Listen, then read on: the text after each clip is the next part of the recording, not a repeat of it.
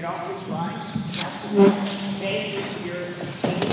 As always, probably beyond the call of duty, but thank you for your service to our community. Thank you, Mr. Mayor. On behalf of the Senate and members of the First Presbyterian, I'm delighted to welcome you here. We're on the host and staff seems ready to assist in any way. Just a couple of housekeeping details. Restrooms are available behind this large assembly room we call our sanctuary, either to the right or straight ahead. We have done all of the sanitizing and careful attention to your safety. There are hand sanitizers just about everywhere through the sanctuary and the whole facility, and we just ask you if you can be sure that you're not seated immediately behind another person in the sanctuary, then that will give you adequate distance.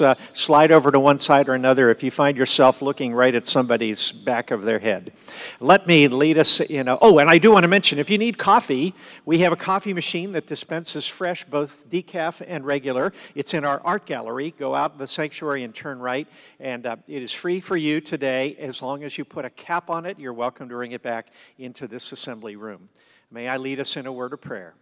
Thank you, Heavenly Father, for these leaders, and I pray especially for them this day and in the days and months to come as we face interesting and unexpected challenges, yet you have raised up these men and women to lead us and to guide us. And so I pray that they might have wisdom, that they might have unity as much as possible, that they might be able to understand and think carefully and articulate clearly the issues that are before us. I pray that you will protect these men and women of our council and our staff in their physical health from illness and danger, and give them the clear mental focus to be the leaders we need. Oh Lord, we love our country, we love our community. We pray that God might bless America. Amen. Councilman Jesse Purton, would you lead us in the Pledge of Allegiance, please? With pleasure, Mr. Mayor. I pledge allegiance to the flag of the United States of America and to the republic for which it stands, one nation, under God, indivisible, with liberty and justice for all. I'm going to have to move because I can't deal with the light in my house. No, I mean above. No, it's those. It's everywhere. I have to get out of the light. Can we get her lights down so she can stay? Could we do that? Maybe we can move up. Just stand right there. Is that okay? Really, I just keep in the doctors. What's your sunglasses? You want some sunglasses? Maybe these lights right here. Could we hit these? The lights in the center? That's for the Thank you very much. video. Oh, is it for the video? Yeah. Oh, it's for the video. I Well, you didn't see, know. it's right there. It's for the video. Can we just hit her seat so she can stay? And be with us. I know. I have sunglasses if you want them.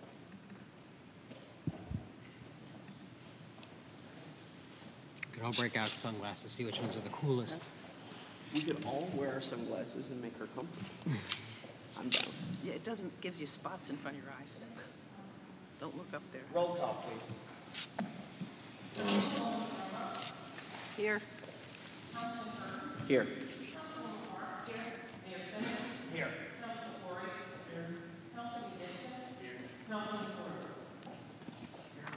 Great. Well, welcome everybody. And we're working through some technical difficulties, but we're very happy to be here. And obviously, because of social distancing, we have the space here to be here. We did have our first city council meeting together 2 weeks ago, but because of the social distancing restrictions, there were very few people. Actually, if you had public comment, you came in from the door. So this allows a lot more space, and we're sincerely grateful for that. I'd like to welcome a friend of mine, Mayor Kevin Ruane, who also serves as our president with the Florida League of Mayors, to give us an update on the Lake Okeechobee release schedule. And this has been placed on the agenda as item, and because of time constraints, I'm going to make a motion that we move this up. And this is green sheet number 20-05-127. Mayor Ruane has another meeting that he has to be in Sanibel either at 11 or 11:30. So for I'd like to move that up. I'd make a motion. Is there a second? Second. Okay. Roll call, please. Aye. Aye. Aye. Oh, that doesn't matter. Mayor Ruane. And while Mayor Ruane's making his way up, I'll just take this opportunity as a Red Sox fan to say that it depends on how you're looking at Major League Baseball these days. The Red Sox are undefeated, or that the Yankees still haven't won a game. But I think hopefully we'll address that come 4th of July. But Mayor Ruane, my good friend, as you can tell, welcome. Thanks for being here. My pleasure. Florida League of Mayors. I come to you today to bring something to your attention. The last 2 years, we probably have had the best conditions in the waterways in 19 and 20.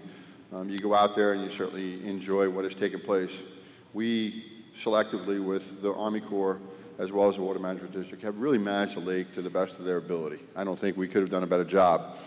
However, there is a group that has towards the end of last season, filed a lawsuit because the Army Corps, as well as the Water Management District, has been holding the lake lower than they normally have. So in holding the lake lower, the concern obviously is from water supply interest not to get enough water. That's really been the concern. And I'll give you a little history quickly so you understand where we are in the process. So in 2000 actually, there was a different schedule called Water Supply and Environment. 2008 came LORS 2008, and now we're in the process of LOSM. So 20 years ago, there was a process, and inside that, they actually lobbied Congress to have WSE 2000 as part of the WORDER 2000, and were successfully in doing so. 2008, they realized there was many changes to go through and do this, and made the appropriate changes. The same has taken place with LOSM. It's been going on for about 2 years. So what's going on right now is they're looking for an adoption of an old schedule, and a clause you'll hear is the savings clause. It predominantly saves water for water supply interest. It holds the lake higher than it should be. It also continues to make sure that water supply is the main beneficiary of water. Unfortunately, we're 20 years advanced since that scheduling, and we, have advocated and indicated that the estuaries are just as important, and we want to have a fair, equitable share. They are trying to insert language into LOSM, and they meaning water supply, so that's ag, that's citrus, that's sugar, all those groups are done that. Really, it was precipitated with them trying to file a lawsuit because the lake was held too low.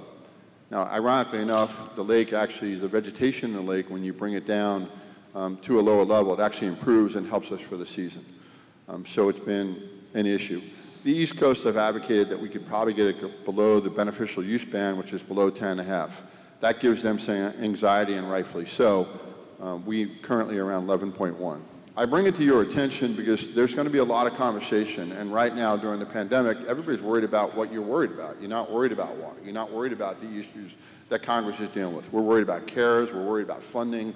We're not necessarily looking at this issue. And slowly but surely, there's a group that have asked a congressman up in D.C. to actually, Congressman Hastings, to actually sponsor wording to actually would include that inside the LOSM process. We're going to obviously push back as hard as we can, and I'm not looking to deprive water supply of their water. That's not my mission today. That's not. What I'd like to do is have fair, equitable treatment. On the low flow issues, we need our 650 CFS. On the high flow issues, I don't want any more than 2,800 CFS. It's really that simple. I bring it to your attention just because in the day-to-day life we're living right now, where so much of our attention, rightfully so, is paid to our constituents, is actually trying to help them through these really challenging times. It is very easy for this language to be inserted. Our Congress is operating in a part-time environment to have this put through and not necessarily see the attention that it deserves. More importantly, to see this be put through, quietly and really with no one bringing notice to it. And more importantly, we're not advocating against it. That's why I bring it to your attention. It is something that I'll send to you, Mayor. There's a 10-page paper we put together on this. It kind of explains the process. But I'd like us to move forward. LOSIM was a great process. It was 2 years of public participation. Everybody had an opportunity to weigh in on that. All the mayors did, and many, many cities did throughout the process. I do believe it'll equitably divide water, allow us to all benefit from it. And if there's a shortage, the shared adversity is something we all should participate in. Right now, we're going through some water shortage issues. We're not watering our lawns as much. We're not doing anything of that nature. So we understand the participation when we get to those issues. But right now, what's really taking place is just a group looking to try to do something that would be inconsistent and be very detrimental to our coast as well as the East Coast. They're working with us in conjunction. My intent, you're the 4th municipality I've been to. I have 1 remaining, which will be Estero. All have embraced this process. Right now, we're just waiting and seeing, because right now there's no actual language or a bill that we can oppose or any type of insertion. It's been lobbied. We're aware of it. It's been brought to our attention. I want to make you aware of it, and at some point in time, we might need to all come together. I'm trying to go around and educate people in this process so they understand when you hear water savings, it sounds like a great word, a great clause, but it's really not intended to have the SRA participate in the savings. I'll break there. No, thank you, Mayor Wayne. Thanks for being here, and as one that's worked as one of your wingmen or part of your team on these issues, your leadership is very much, never been more prevalent than right now, and you've been active for a long time, my friends. So, as you move on to a new elected official in a new capacity, at some point here soon, as one that will carry this message to the next level and to all levels of the state of Florida and around the United States, quite frankly. Thinking back to our environmental resolution last summer at the United States Conference of Mayors, but within the state of Florida, I just want to say what I'd like to maybe offer a letter of support for what you're advocating for from the city of Bonita Springs. I'd like to hear questions. I'd like to start with Amy and go up and down the horn here, but I'm going to make that motion. Is there a second for that, and then we'll have discussion? Okay.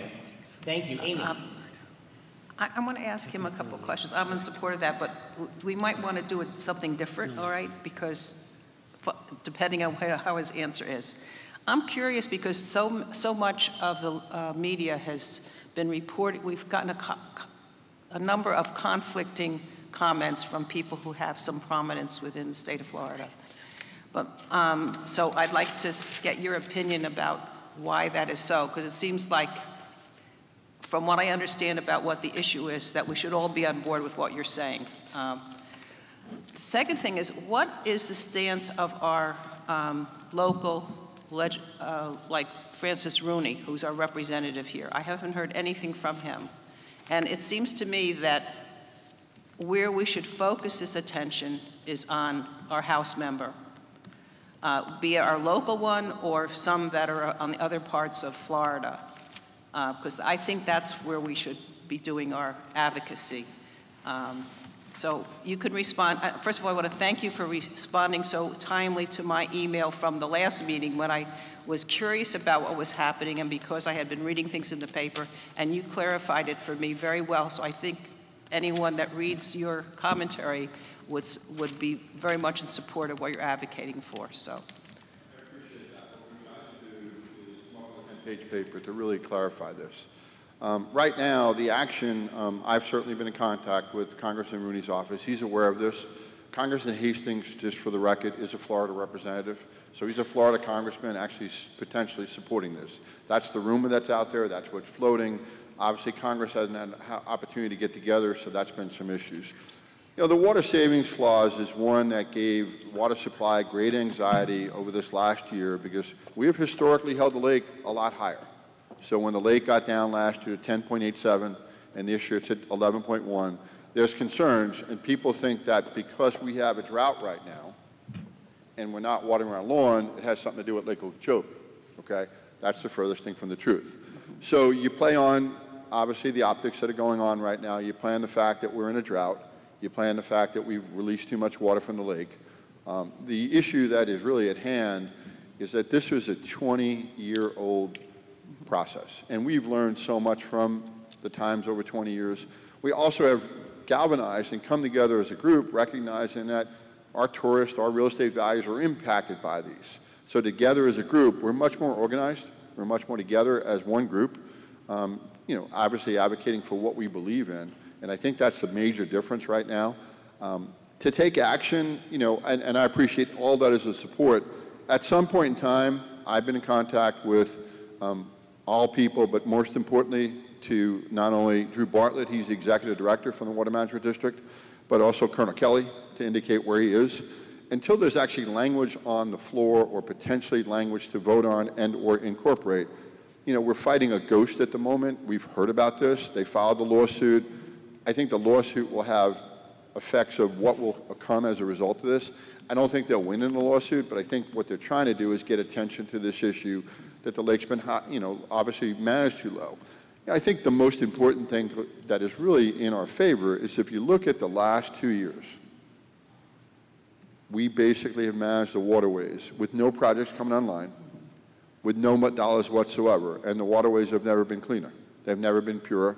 The water's never had a better color to it. So to change the process right now, I applaud the Water Management District and the Army Corps working together in concert to actually talk about it on a daily basis, to talk about what takes place on a weekly basis. We participate in a weekly phone call. We really give our comments, James Evans from the city of Sanibel and many other people, indicating what should take place.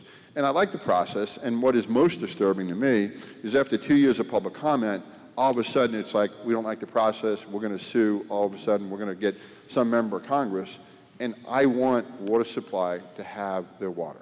I want people to be able to grow whatever crops they have, and people to receive what they're supposed to, but not at my expense, and my expense being the estuaries, and my expense being Southwest Florida, and my expense being as the president of the League of Cities, understanding that we need to have this fair and equitable.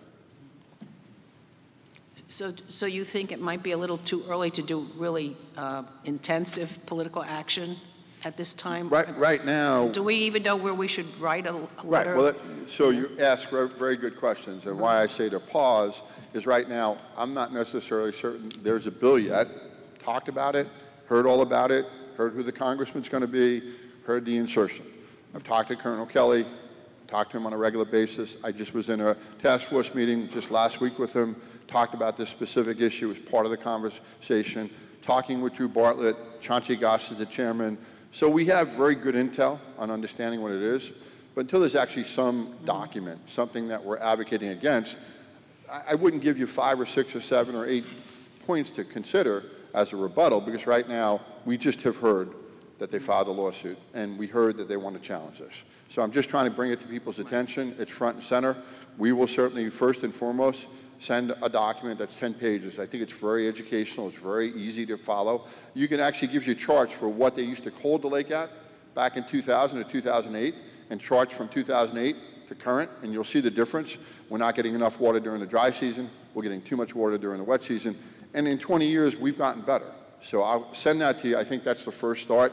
I'll continue to do, and really what we're trying to do is give all the cities an update on this, because you need to be aware, and this is just something we didn't want to see creeped up in the middle of the night, and all of a sudden we get caught blindsided. So basically a heads up.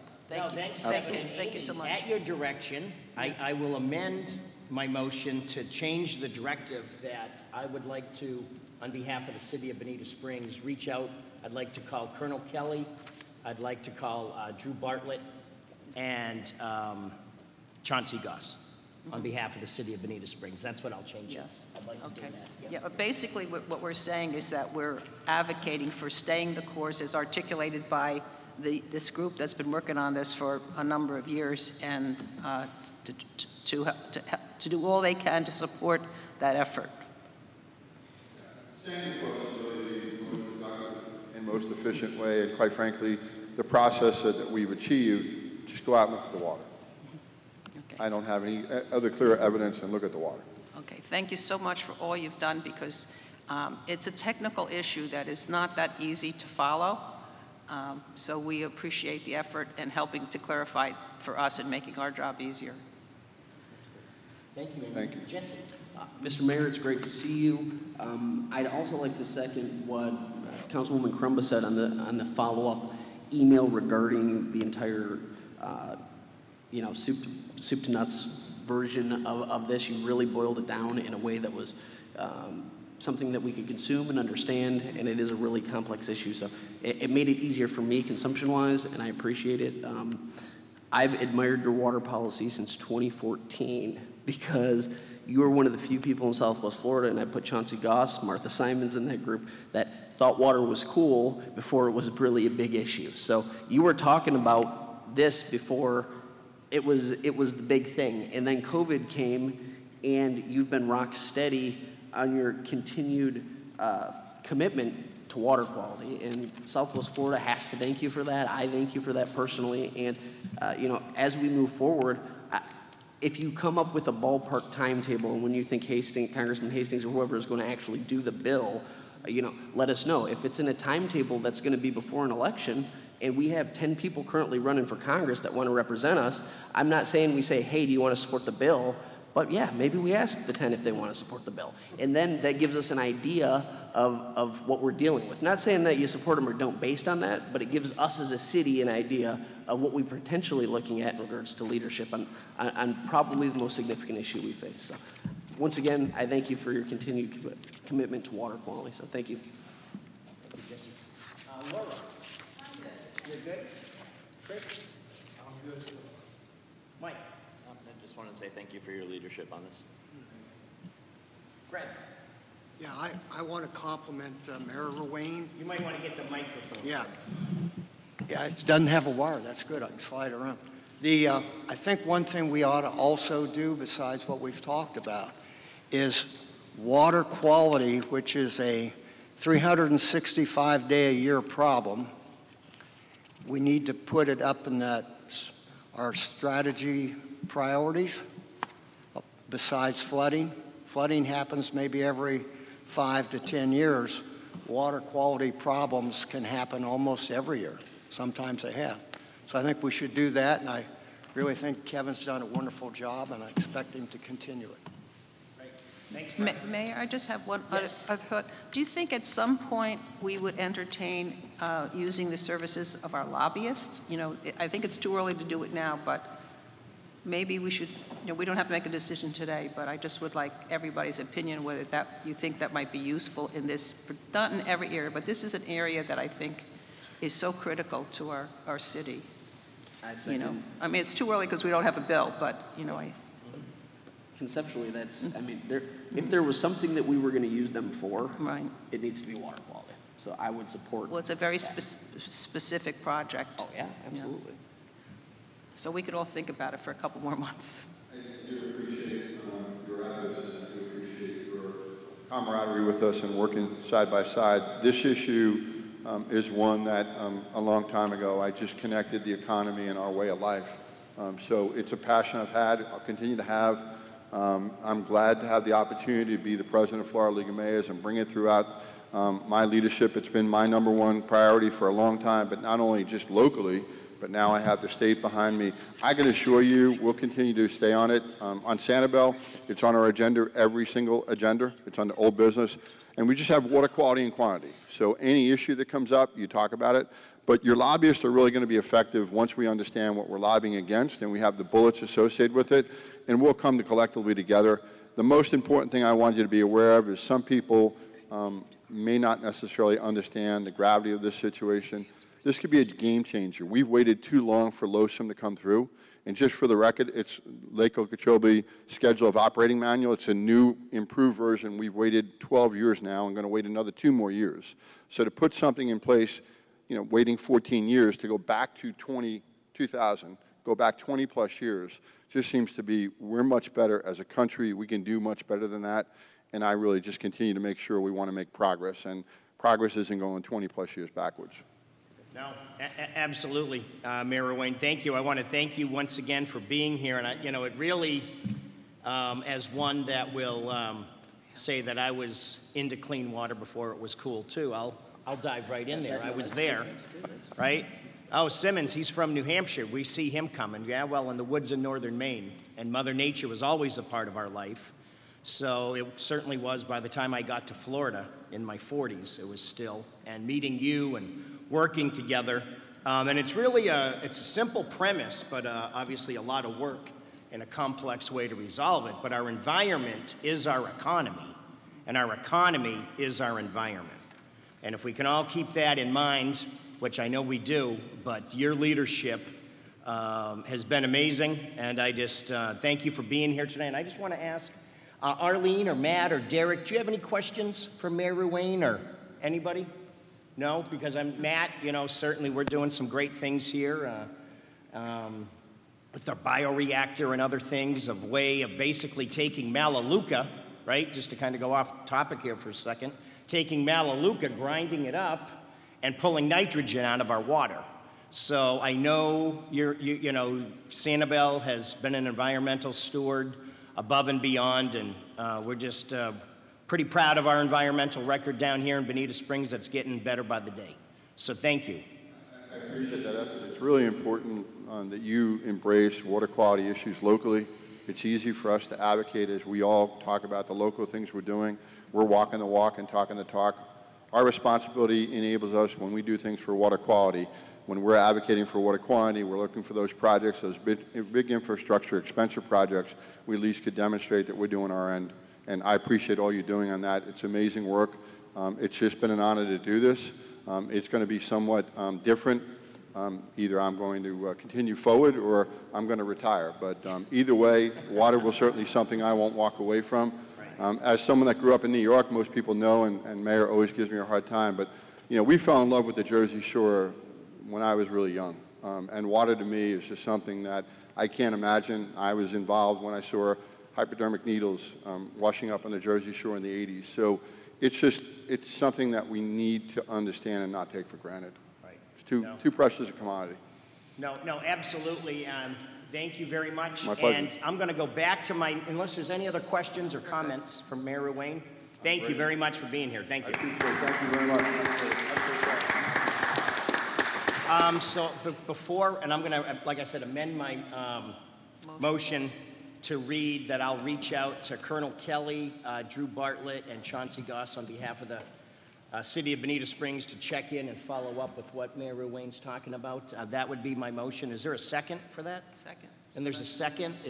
But before we take a vote, I'm going to, on that, open it up to public comment on what the discussion is that we just had or the direction from the City of Bonita Springs. Would anybody like to speak from the public? Councilwoman Simons, hello. Thank you, Mayor. Thank you, Welcome. Council. Thank you, Mayor. Thanks for being here. I have one question for you. Are the Yankees going to beat the Red Sox this year? Yay, thumbs up. Yankees fan. Yeah, I know. Yeah. Like I said, it's nice to work. I'm outnumbered. I'm outgunned. It's nice to work in a bipartisan manner, right? So I want to thank you, Mayor Ruane, for, you know, and Sanibel leadership for decades, you know, for being on this question of how we're going to keep our waters clean. You guys are at the forefront, and I'm glad Bonita Springs has been able to join you over the years. I would say go for it, guys. I mean, and the idea of having our lobbyist, however many forces we can get, the better. I know years ago we were able to awaken the forces in East Bonita about water issues and had lots of commentary going to South Florida Water Management and the Army Corps from there, you know, just Pelican Landing, Bonita Bay, you know, get your forces together, the people in your districts, to write letters, to back up, you know, what the mayor is bringing to us. So the more they hear from us, the better. Right. And so not just our lobbyists, but our people. Thank you. Thank you very much. Any other members of the public that would like to speak? This is not good. Okay, seeing none, there's a motion on the floor. With a second, is there further discussion? Roll call, please. Aye. Councilman Carr? Aye. Mayor Simmons? Aye. Councilman Corey? Aye. Councilman Gibson? Aye. Councilman Forbes? Aye. Councilwoman Carumba? Aye. Okay, thank you. We're going to actually now open it up again for public comment on any agenda items. Anything else? Thank you, Mayor. Drive safe. Dwight, welcome. Thank you. Good morning, Mayor, council members. For the record, Dwight Usman from the Paradise Road area. I'm also speaking for Barbara Ogle from my neighborhood and for Linda Schwartz from Cedar Creek. I hope you'll allow me to reference some items from the last meeting. I was extremely surprised that CBRE was so optimistic about the economy and about our downtown development bids. One of the members mentioned that we could go to their website, find trends in the industry. Well, I went to the website. I didn't find anything that was useful. They did not point to any example of a city, or even an owner for that matter, pushing ahead on a similar project when the bids were due right now. They talked about some that were already committed, but none were at this stage of the development. They also mentioned that they would expect to see 3 to 7 bids on each property in order to have a viable choice. I hope we've received at least 3 bids. I'm assuming we'll find that out soon. I also want to echo Chris Corey's comment. There will be vacant commercial space that is less expensive than any new space coming online in the next year or so. The trends that were already started will accelerate even after COVID-19 is gone. Online ordering is going to kill retail shops. Delivery and takeout will mean less frequent in-restaurant dining, and working from home is going to cut back on the need for office space. The past have been tremors. COVID-19 is the earthquake that is going to change and become the new normal. I also want to say I agree with Al Greenwood from Buffalo Chips. We must not allow food trucks into the city until our existing restaurants have had a chance to cope with the new normal. And I want to commend Martha Simons for reminding everyone that the people voted overwhelmingly to stop elected officials, including city officials for the first time, from lobbying while in office or for 6 years after leaving office. In Lee County, almost 83% of the voters supported that ban. But for some reason, elected officials were given 4 years to comply.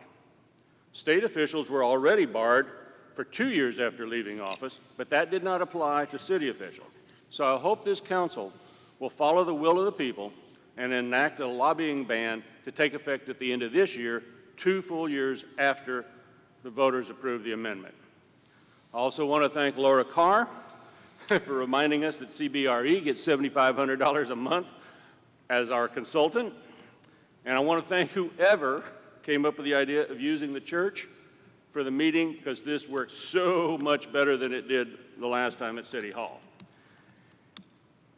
And I questioned whether I was going to say this or not, but the comments from last meeting that were emailed in were not read.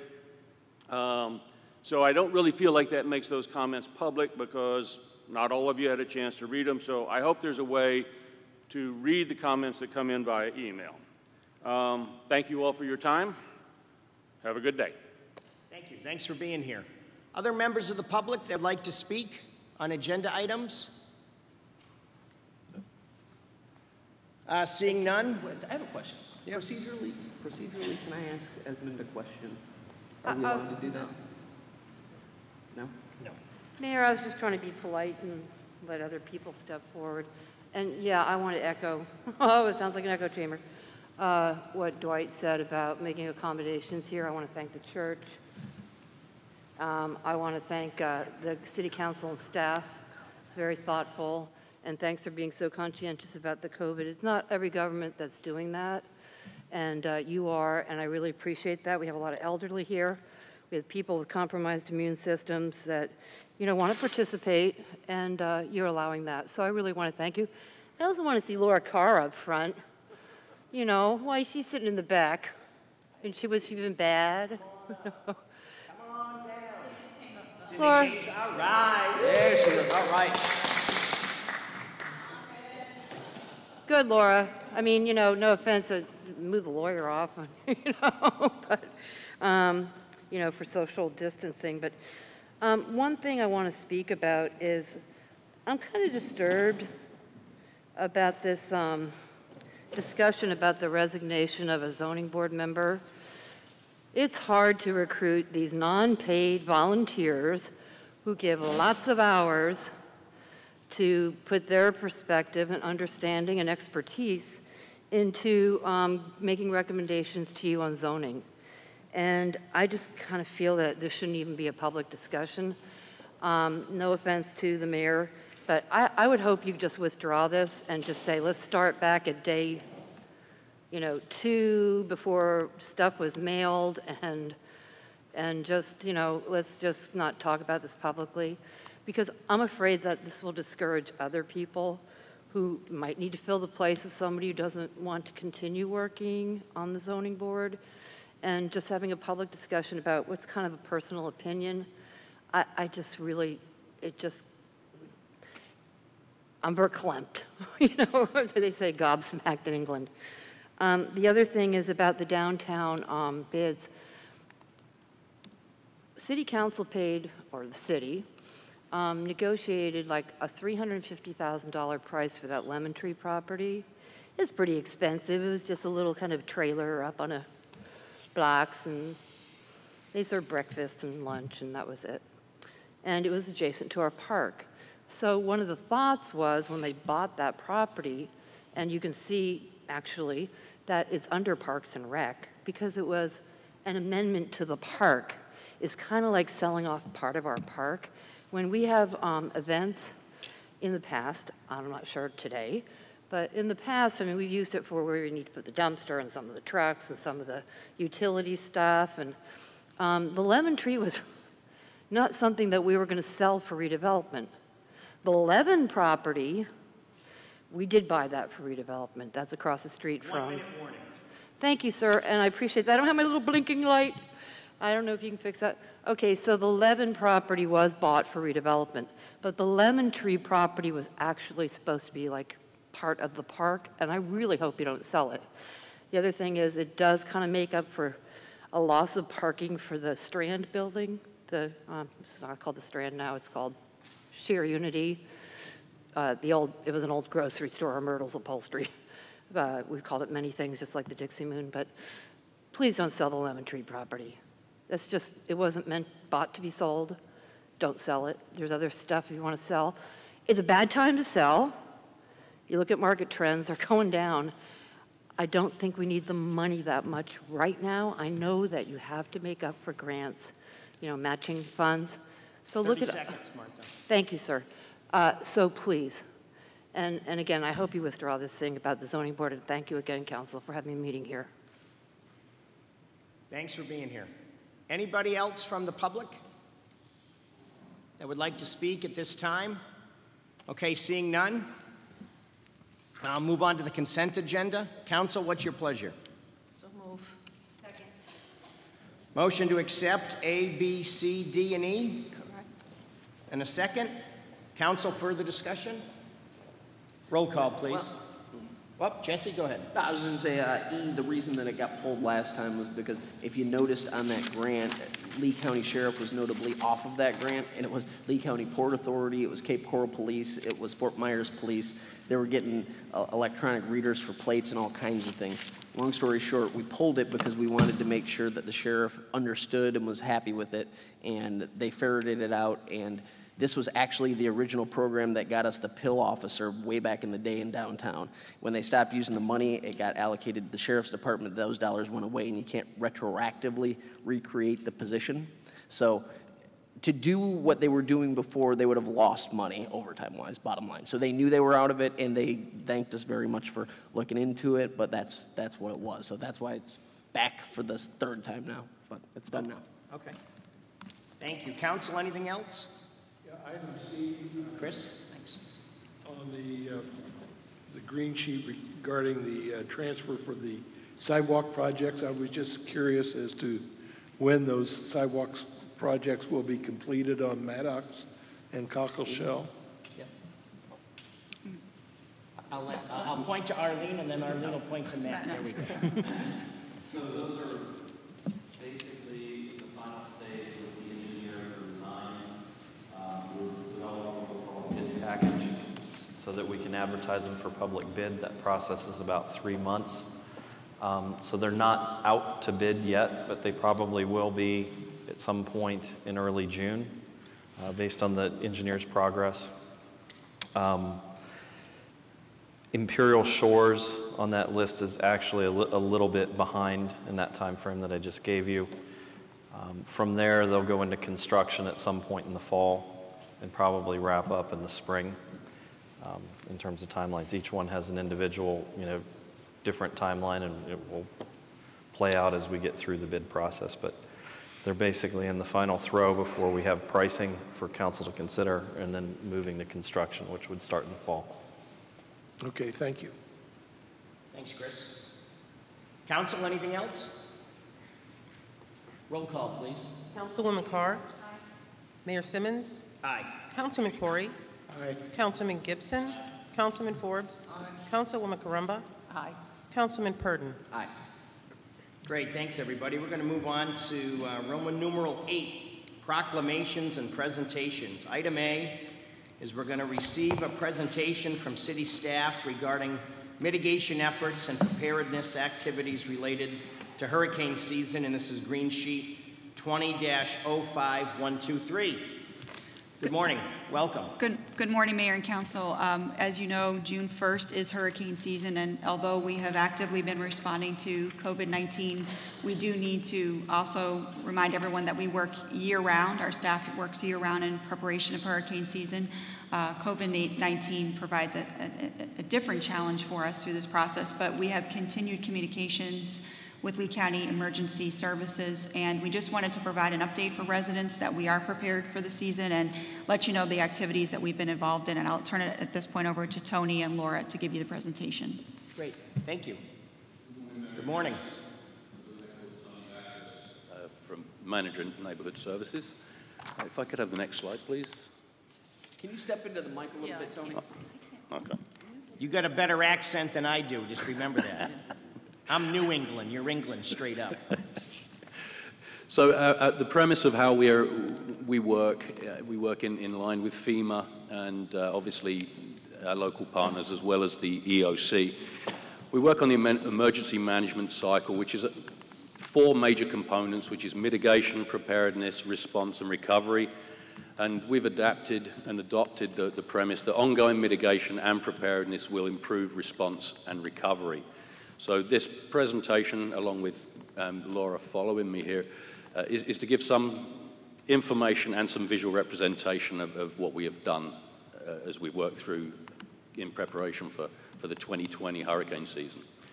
If I could have the next slide, please. So one of the major strategic priorities for Mayor and Council is stormwater, and we want to try and show the importance of where stormwater fits in, especially with regards to hurricane preparedness. So what we've done is identify existing stormwater conveyance systems within the city that are in need of work, and we subsequently have worked with the property owners. We're liaising with them to get as much done as we possibly can in preparation, and we actually, again, and there's some statistics to come, pretty good compliance with regards to, it's actually pretty stunning compliance with the homeowners, property owners within Bonita. And some of the pictures that you're going to see up there is before and after. These swales ditches are completely overgrown prior to with Brazilian peppers, invasives, grass. And in working in conjunction with them, you can see there's some fairly dramatic results that would work. If you have the next slide, please. So let me guess. I'll dive in if we can go back to that picture. But to make the point, I'm guessing the picture to the right can handle a whole lot more water and water flow. But do you have a sense of how much more? I wouldn't be the person qualified to talk on the... Matt?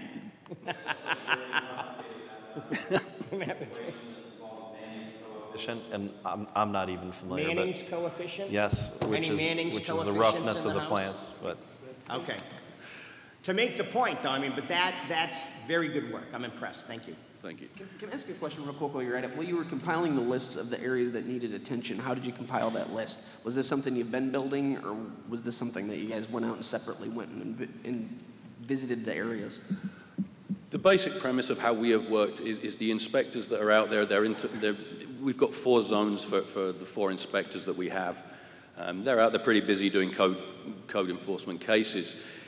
They're identifying areas that they knew specifically from Irma were low-lying and did get, substantial damage. So anything that we figure we can do to improve whatever they have in existence has got to be an improvement upon what it was prior to Hurricane Irma. So on pictures like this, for example, this was a low-lying area, and as you can see, both pictures on the left, heavily overgrown. We deal with homeowners associations as well as property owners in particular.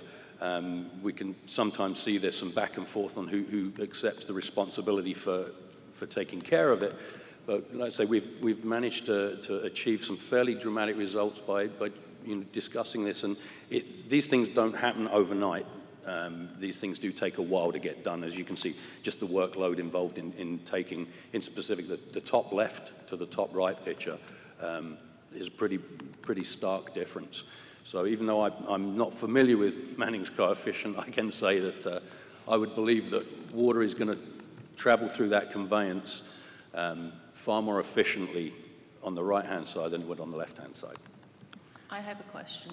Yes. I know we have stormwater management model going, so I think we're pretty well aware of where the water comes from and where it goes.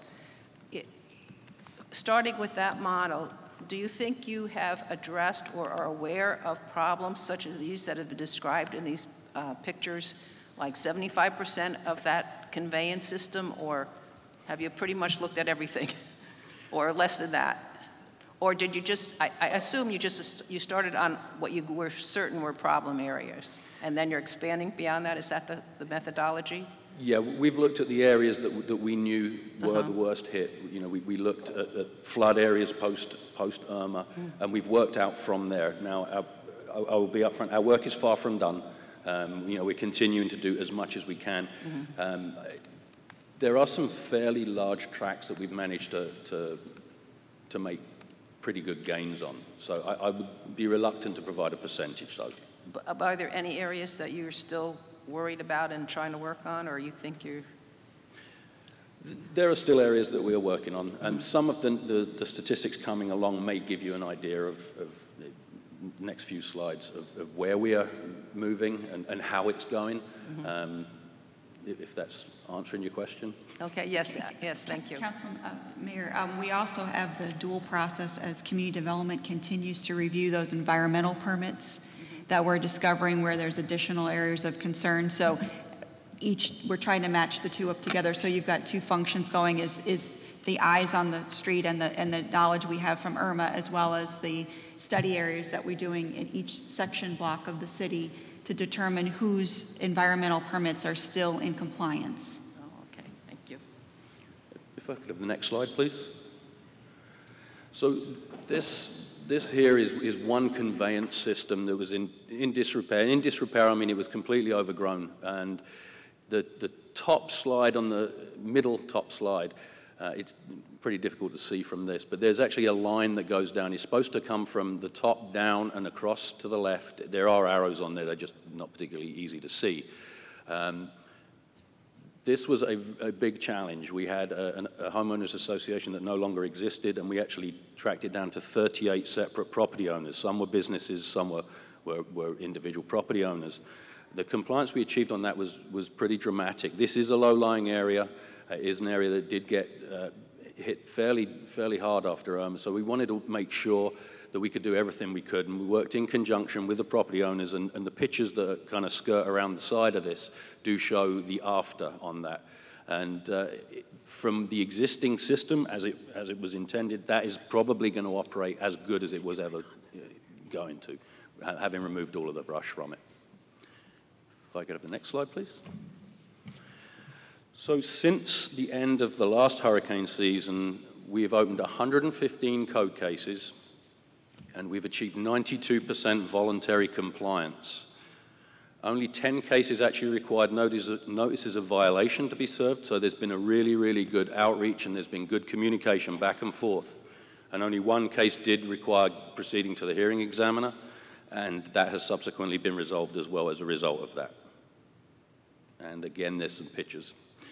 So in preparedness, over and above some of what the mitigation's been, back in, I believe it was February, early March, it was brought in front of Mayor and Council, the new emergency operations plan that's been adopted, that is in conjunction with FEMA and in alignment with our local partners and the EOC. Approximately 300 FEMA certifications now for city employees, which is very, very good, and that's increasing. We're constantly taking more and more courses at FEMA. We participate in EOC meetings throughout the year. This is a 12-month cycle, and a lot of people think hurricane season, it just happens. This is 12 months of continual planning. EOC does a phenomenal job, and they're constantly in contact with us. We've had city staff involvement with local mitigation strategies, and they've had workshops with grant opportunities that individuals from other departments have been working in. And we're currently doing the outreach to the recreational vehicle and the trailer parks, ensuring that they adhere to the state and ordinance regulations for the hurricane season. We do this every year at this time. We go out, we hand out the information regarding tie downs and what is required in there, so that is actually mitigated prior to the season. And if I could have the next slide, please. We're now renewing the contract for the debris removal and monitoring for this 2020 hurricane season. ARM 360 is a software that is utilized for initial damage assessment. So when we get into the response category of following a major storm incident coming through, the software actually uploads immediately to EOC, so it's far more efficient than using phones when it regards to relaying information. So there's more of a direct link between us and our major partners. We've designated staff for the city command structure that will match the FEMA incident command system, the ICS system, so everything should be up and running. And even though as miserable as this has been going through the pandemic, it has been kind of a trial run for EOC and all of us to be working in this way, and we've adopted the system even through this. We've now got the appropriate staff that will be trained for those positions in Web EOC, which is the resource request system, the software system that tracks every single request that the city would put through, and we can also monitor that in real time for the fulfillment of our requests. And we are still monitoring the agencies. We got NOAA. Probably everybody saw there was a tropical storm that just formed off of the east coast out of the Bahamas, which is early outside of hurricane season. And the predictions at this point are it's going to be a busier than usual hurricane season. And we, of course, continue to communicate and liaise with the EOC and all of our other partner agencies that we work with. And that's all I have, and I'll pass it over to Laura. Thank you. Council? Thank you. I'd love to just say something to you, Tony, real quick.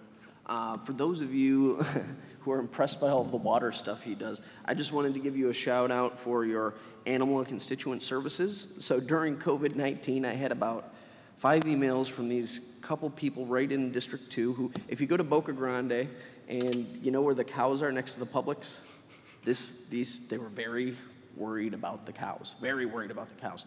I sent all this stuff to Tony within 24 hours. Tony contacted the owner, he went to the site, he took pictures, he had the agricultural unit of Lee County Sheriff out there, had a full report including a weight, body fat test of the cows, who actually tested well above average. And in their fat content? Yes. And then he sent it all back to the lady with a nice ribbon on it. And then she called me, and she was just like head over heels. She couldn't even believe it. But so on top of all of these important water things that are going on, he's also an animal advocate and a constituent service person, and I appreciate your efforts there, Tony. Thank you. Thank you for the kind words. Thank you. Mayor? Amy? Yes. I have 2 questions. Hang on, Tony. I'm sorry. Do we prearrange where we would dump our trash? We had a little issue last time where we didn't know where to put our refuse. Do we do that, or do we have to if an event happens, we'll have to figure out where to put it? Due to the nature of storms, they never know where they're going to hit. They never where they're coming through. So the predetermination of sites for debris, even though we have areas staging areas pre-planned. It depends on if it comes from the north, southeast, or west. So the predetermination is something that anyone involved in emergency management will steer clear of. They have multiple different options. What we've done here in the city, we do have different sites already determined, predetermined. It depends on which way the storm comes. Well, you don't have the commitment until the event happens, is that what you said? Yeah, we don't know where we would use until And we then see my what happens. second question, with the renovations that have been done at the Hertz Center, is that still going to be a shelter, or do we have a shelter? That is, yesterday we was actually on a call with the EOC related to coronavirus, and they are currently preparing everything regarding hurricane and shelter in place and sheltering. That is something that they are working on that I can't actually provide a comment on specifically, because the county at this point are the ones working through that as they're developing. Yeah, of course, it's going to be a little, it should be a little different should we have to use them in this environment that we're in, right? So it's an additional problem that we're going to have to deal with. I think that there are many, this coronavirus, the COVID-19 thing has placed stresses upon all of the emergency management systems. However, the EOC is very confident that they're working through everything, and I say the sheltering plans are being worked on as we're speaking right now. Okay, thank you. Thanks. It was also my understanding that it wasn't the high school supposed to be I'm sorry, wasn't the high school built to be set up as a shelter too initially? I do not believe so because of the location with floodplain. In the initial phases, there was like a whole component about There was a hurricane lot of stuff. discussion, Yes. and we're hopeful, but because of where it sits physically, Correct. I think it was Correct. an It's impossibility. also in an evacuation zone as well. Wasn't for a lack of discussion at the time. Correct. That's for I sure. did want to add also, as far as preparedness, as though I don't know that we have contracts or complete commitments. Tony's staff has also done outreach to several locations strategically placed throughout the city as points of informational and distribution centers should the need come. So we've made those contacts, and then determining where the storm hits or what the needs are, we would pursue those contacts. Very good. Yes. Thank you very much. That was a great presentation. Thank you. Hi, Laura. Good morning. No, false alarm. Chris? Well, I have one question. Sorry. No, come on back, Tony. Sorry, Chris. I have one question. And Please. it's an old carryover item. The ditch across the Imperial Parkway from the high school, was that situation ever resolved, and is that ditch being cleaned up? Because a lot of water comes under I-75 from down through that ditch, and the high school didn't want to maintain it, and Well, there was a proposal that came before the council a few months ago. Yep. You know, whether the responsibility was the Lee County School District or the city of Bonita Springs, and this board went back for discussion. Correct. To say whose responsibility for the ditch that it is. Well, correct. I know that we were in this, I'll just tell you what I know, and then you can fill in the blanks. We were absolutely in the process of scheduling meetings with Lee County officials, and then coronavirus happened. Correct. That's what I know, Arlene. There was a proposal, but the ditch is owned by the Lee County School Board. There was a request from Lee County School Board through Councilwoman Carumba at one point to turn the ditch over. In looking at it, it is interconnected to our systems. It would be beneficial to be maintaining those simultaneously, our systems, but it was a proposal of the council to go back to discuss putting in some landscaping along Imperial Parkway, and we then heard back from the school board that that was a concern of theirs because of their safety mitigation plans that it provide block views for safety reasons. The school board then came back with some additional ideas, and as the mayor said, at that point, we were looking to set up a meeting to discuss how would be an appropriate for both parties before we brought proposals back and forth, and unfortunately, we haven't been able to meet since then. Just curiosity, from when they reached out to you, Councilwoman, So the ditch is owned by Lee County School Board, right? So they're getting the impact fees from the building. Impact fee is supposed to go to infrastructure. Ditch is infrastructure. So why would the city pay for it? Like, what did we get? It's just the idea of the maintenance, because what the problem is, from an operational point of view, with the way I understand it, is that the extent of it is relatively small. And we already have a contractor that goes, and Matt could correct me, or we have a facility to take care of all the other things that are connected to it. So our big guy that has a big contract, it's a lot more efficient, both to get that done.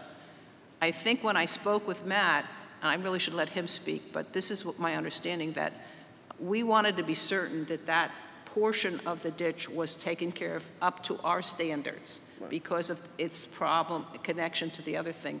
So they thought it wouldn't be a bad idea to do it. And my understanding from the council is that they thought they should get something for that.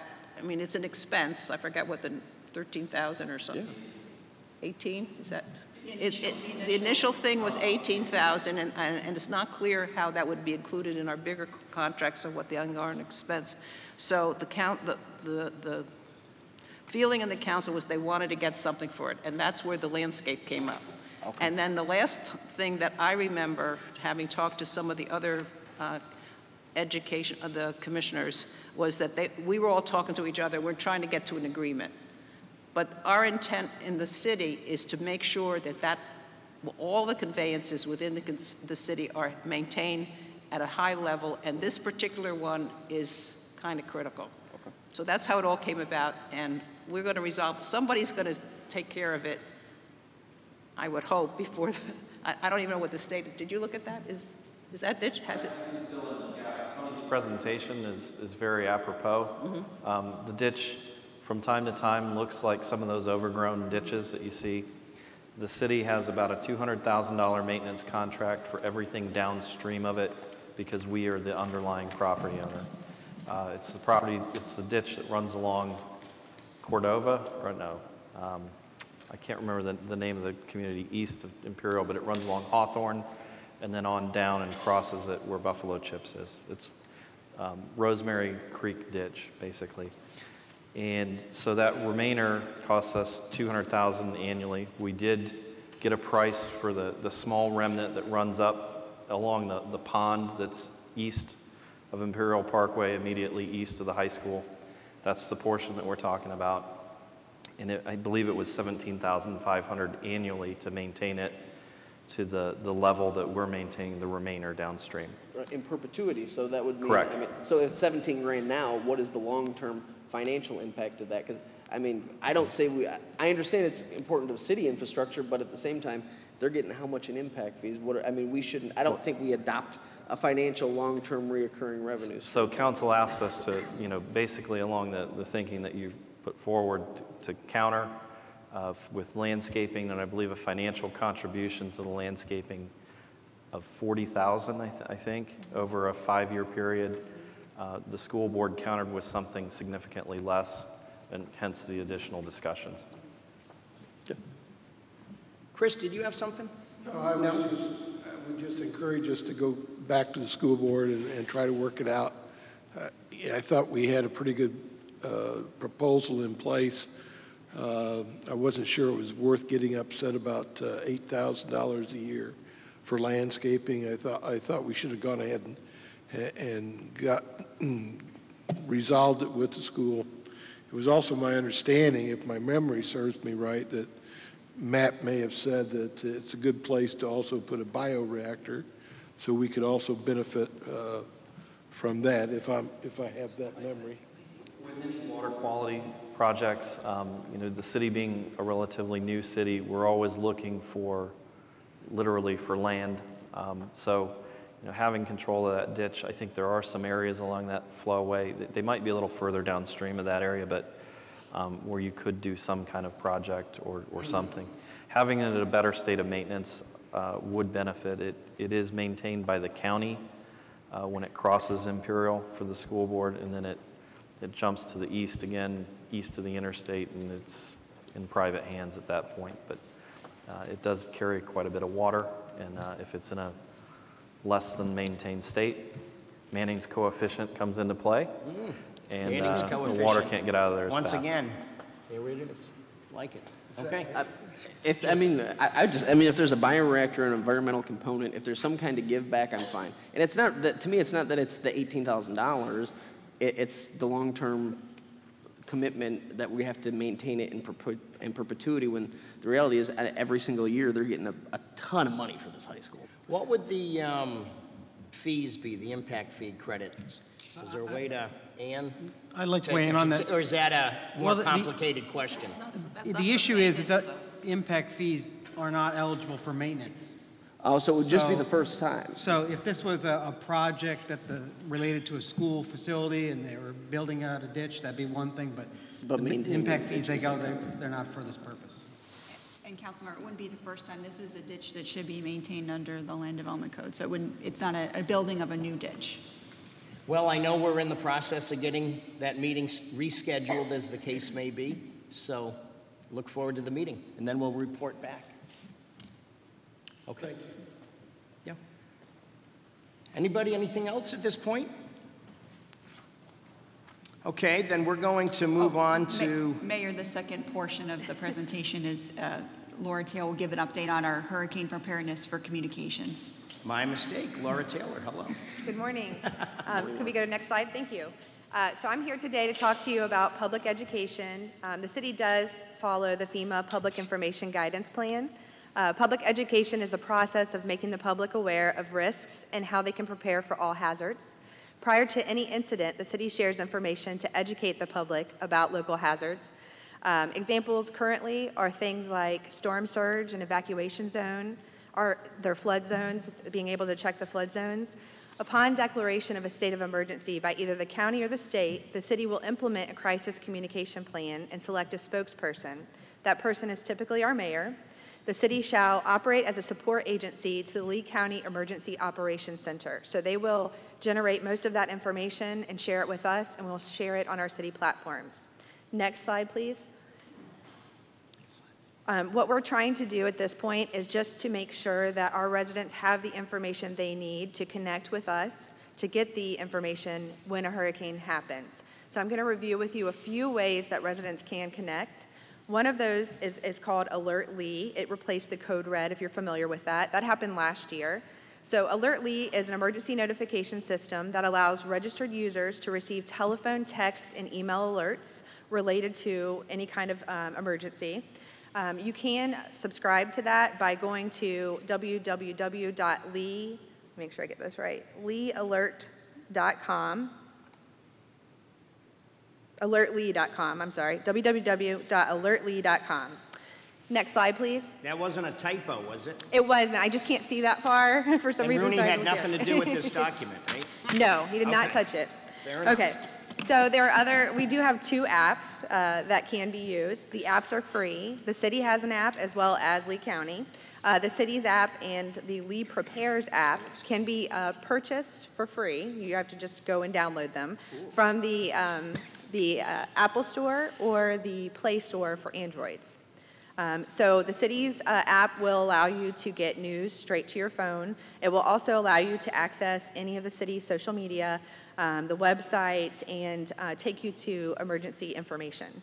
The Lee Prepares app allows for notifications that the Emergency Operations Center may send out, as well as Find My Evacuation Zone and active evacuation orders, shelter information, preparedness tools, and then after the disaster information.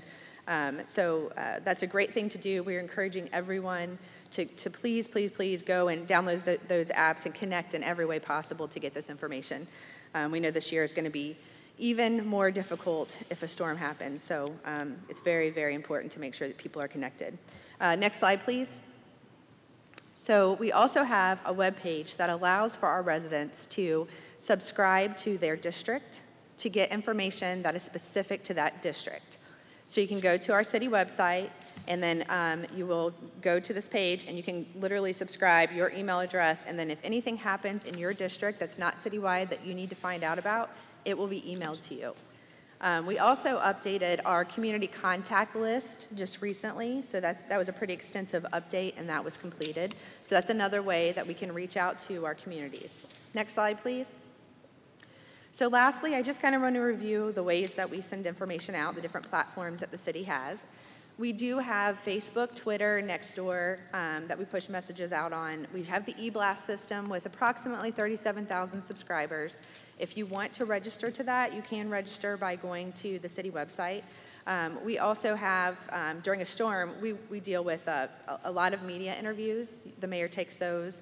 And we do signage. We'll put signage everywhere. You know, after a storm, we wanted to make sure that everyone could see where to go for FPL questions.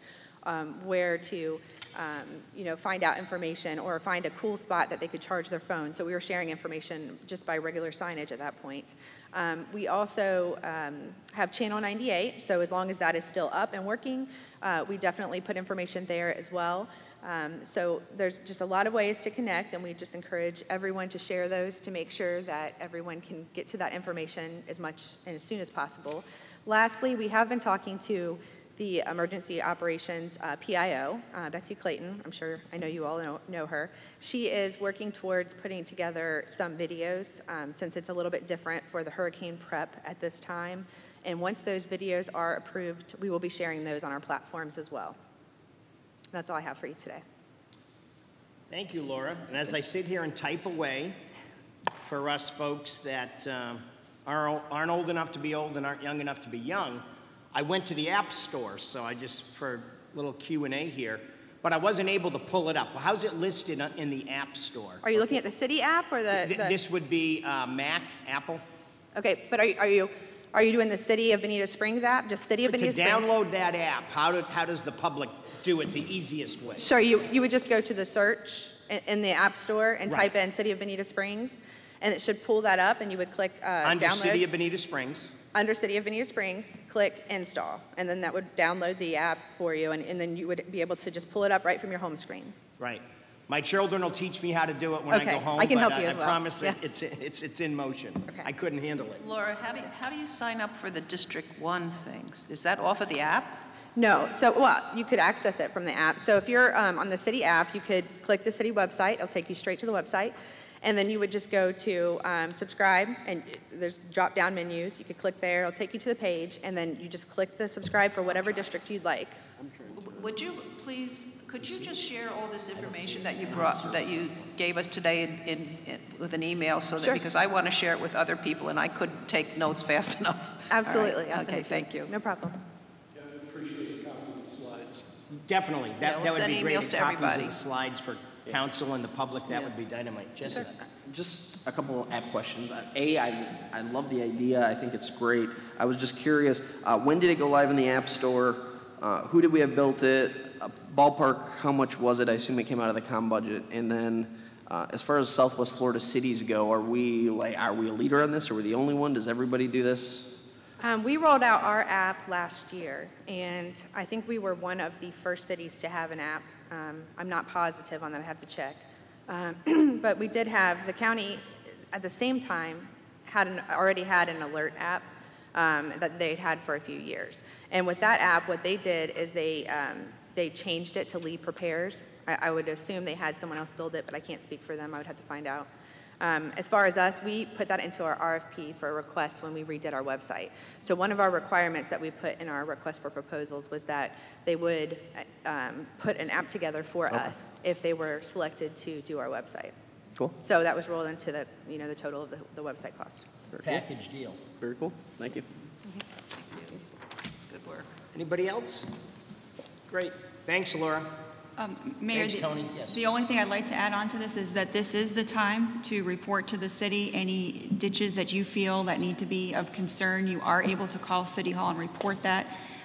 If it is a private ditch, we will provide information to those folks and hopefully link them to the proper person to help with that. If it's a city-maintained ditch, we'll update those persons on the maintenance and see what we need to do forward. But this is the beginning of rainy season, and we need to be cognizant and looking for those opportunities. Also, all of our staff has completed level 1 and level 2 of FEMA training. I know many of the council has. We can recirculate also out the links to level 1 and level 2 if anyone else would like to take part in that. Okay. Everybody good? Okay, we're going to move on to item B. Approve transportation-related projects for the CIP. Actually, for CIP. No word the. I took the editorial liberty of adding the word the. And that's green sheet number 20-05122. And Mayor, I'm going to ask Matt to present. At the last meeting, there was some discussion about projects that we could be moving forward to. And also additionally, previously we had given you update on the stormwater infrastructure CIP. This will be our update on transportation CIP. Good morning, Mayor and Council. Before we get the presentation up here, I do want to backtrack a little bit and give you a little update on some good news we received, I believe it was 2 days ago, regarding stormwater infrastructure. We had a second... Hence your prompt phone call, and that's a private joke. We had a secondary grant application for the Pine Lake Preserve project, which is kind of a project that melds water quality, habitat restoration, cooperation. It's a cooperative effort with Lee County because it's Lee County-owned property, as well as some component of flood control for the neighborhoods nearby. So it's kind of an interesting project in that it addresses all of those items. We'd had a standing request through the HMGP, which is the Hurricane Irma recovery grant process. But we also submitted an application through the Department of Environmental Protection for what is called a 319 grant. It's EPA dollars that are administered by the Department of Environmental Protection. It does require a little higher level of match, but we have not been awarded on the FEMA side, and I don't believe at this point we probably will receive notice of award. So we did get notice of award on the DEP grant. $580,000, and then that will require a match of $370,000 from the city. So we have the notice of award. The funding agreement will be forthcoming probably at some point later this summer, but that'll allow that project to move forward. One of the unique things about it, beyond all the things that it treats, is it does have the newest listed species here in the state of Florida, the bonnet-head bat. So there's a very small window of time that we can go to construction. The plans have been done for years and the permits have been issued for about 2 years on the project. So that window is in the dry season. So we'll take the efforts as we get the funding agreement through the fall to ramp that project up, get it bid out, get the appropriate environmental monitoring, and be ready to construct in the spring. Yeah, no, that's fantastic. And with Ellie and everybody on our team, our council, everybody that goes after these grants. I mean, you don't just quote unquote go after them. It's a lot of work, it's labor intensive, the follow-up, the personal skill sets, the writing, prose, all of it that goes into it. It's just very rewarding to go back, actually for everybody on the city of Bonita Springs and the taxpayers, to go back and be awarded money that is already theirs. I think that grant, I wrote the initial package for that grant application 4 years ago.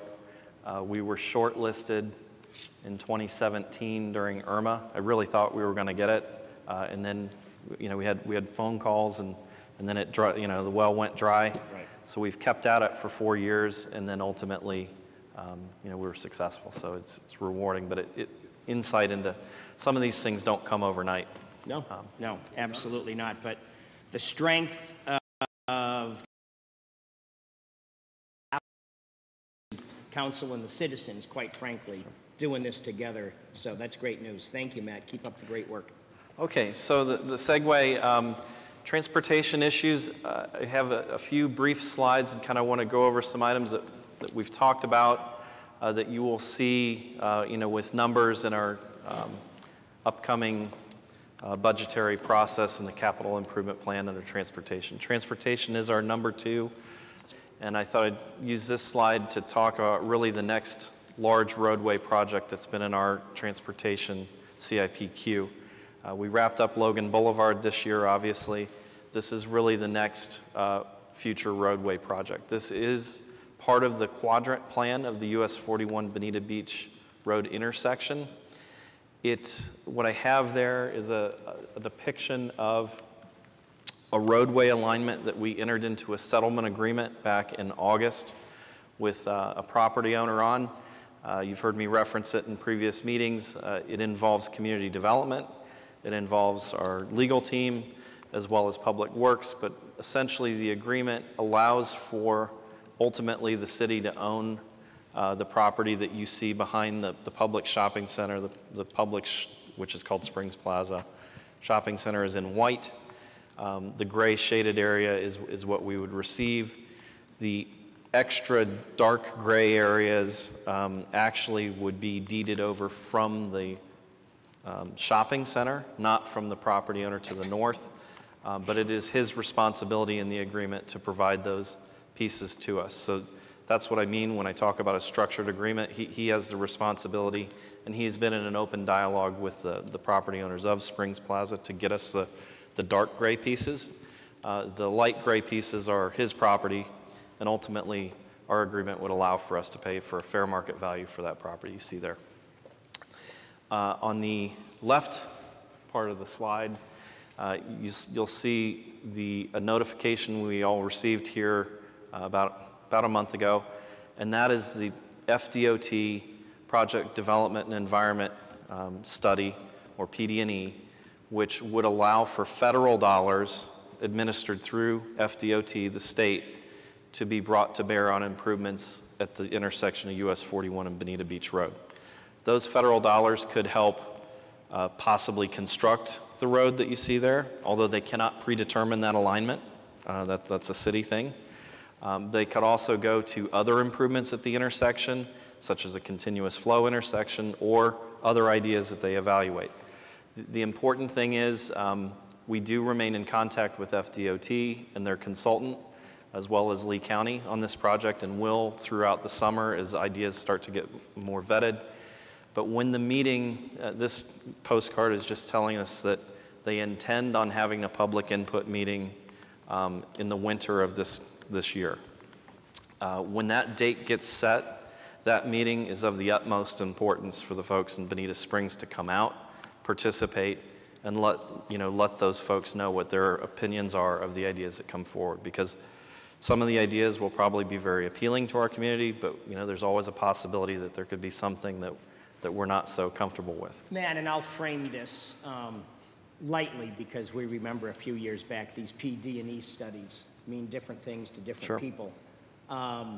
The possibility of a flyover would not be under discussion, correct, at this intersection? Well, because it's a federal process, FDOT will not formally rule that out. They won't rule anything out. They will not rule that out, and that's why I say the meeting is important. They have amended the scope, or when they wrote the scope, they specifically mentioned the quadrant roadways in it, which was something the city had really undertaken, so that's a positive sign, but I think it's very important that we keep in close contact with them throughout the entire process, because they will not fully negate that option. I think to this point they have operated in good faith and respected the city's will, or the city's, not will, but intentions, but I think that we all need to keep a vigilant eye on this, and when that date is set, it will be very important that we work with them, and I'll continue to work with them throughout the summer. And the health, safety, and welfare of those businesses downtown that otherwise would be taken by eminent domain is not off the table. Correct. Okay. I have a question. Yes, Amy. I think we have like a bike, pedestrian, and roadway master plan, don't we, in Bonita Springs? Do you think we should bring our community and the council up to speed on what we sort of aspirationally might want there? I mean, would that be a good idea or not? We certainly, this area has been studied quite a bit, obviously with the quadrant plan.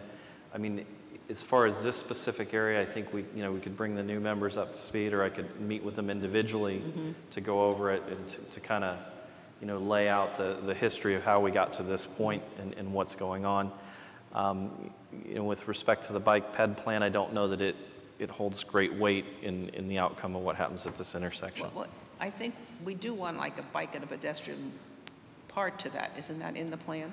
to do that? That's in the plan, but it's articulated well enough, I think, in the cross-section shown in the quadrant Because plan I itself. brought this particular thing up to my community to alert them to the fact that they should pay attention to that because I think it's a really important intersection within our Bonita Springs. But it's been difficult for me. I tell them to pay attention, but they need more guidance, I would say. So that's why I brought the point up. How could we help to inform our public? Because they're not going to come to a public hearing if they don't know what the issues are. What's at stake? Yeah, what's at stake. Right? So, If you keep us informed, we can circle the wagons. I know I can get people, and I'm sure the rest of us, if we realize how important it is, we can circle the wagons when and if we need to. Because we can't, bottom line, with this quadrant study, we have to be cognizant of the fact that the quadrant study almost burned the city down last time. That's what the flyover was about. So we just have to keep a watchful eye on it, because anytime you're taking dollars from anybody, there's a lot of conditions that go with it. So let us know what we can do, Matt.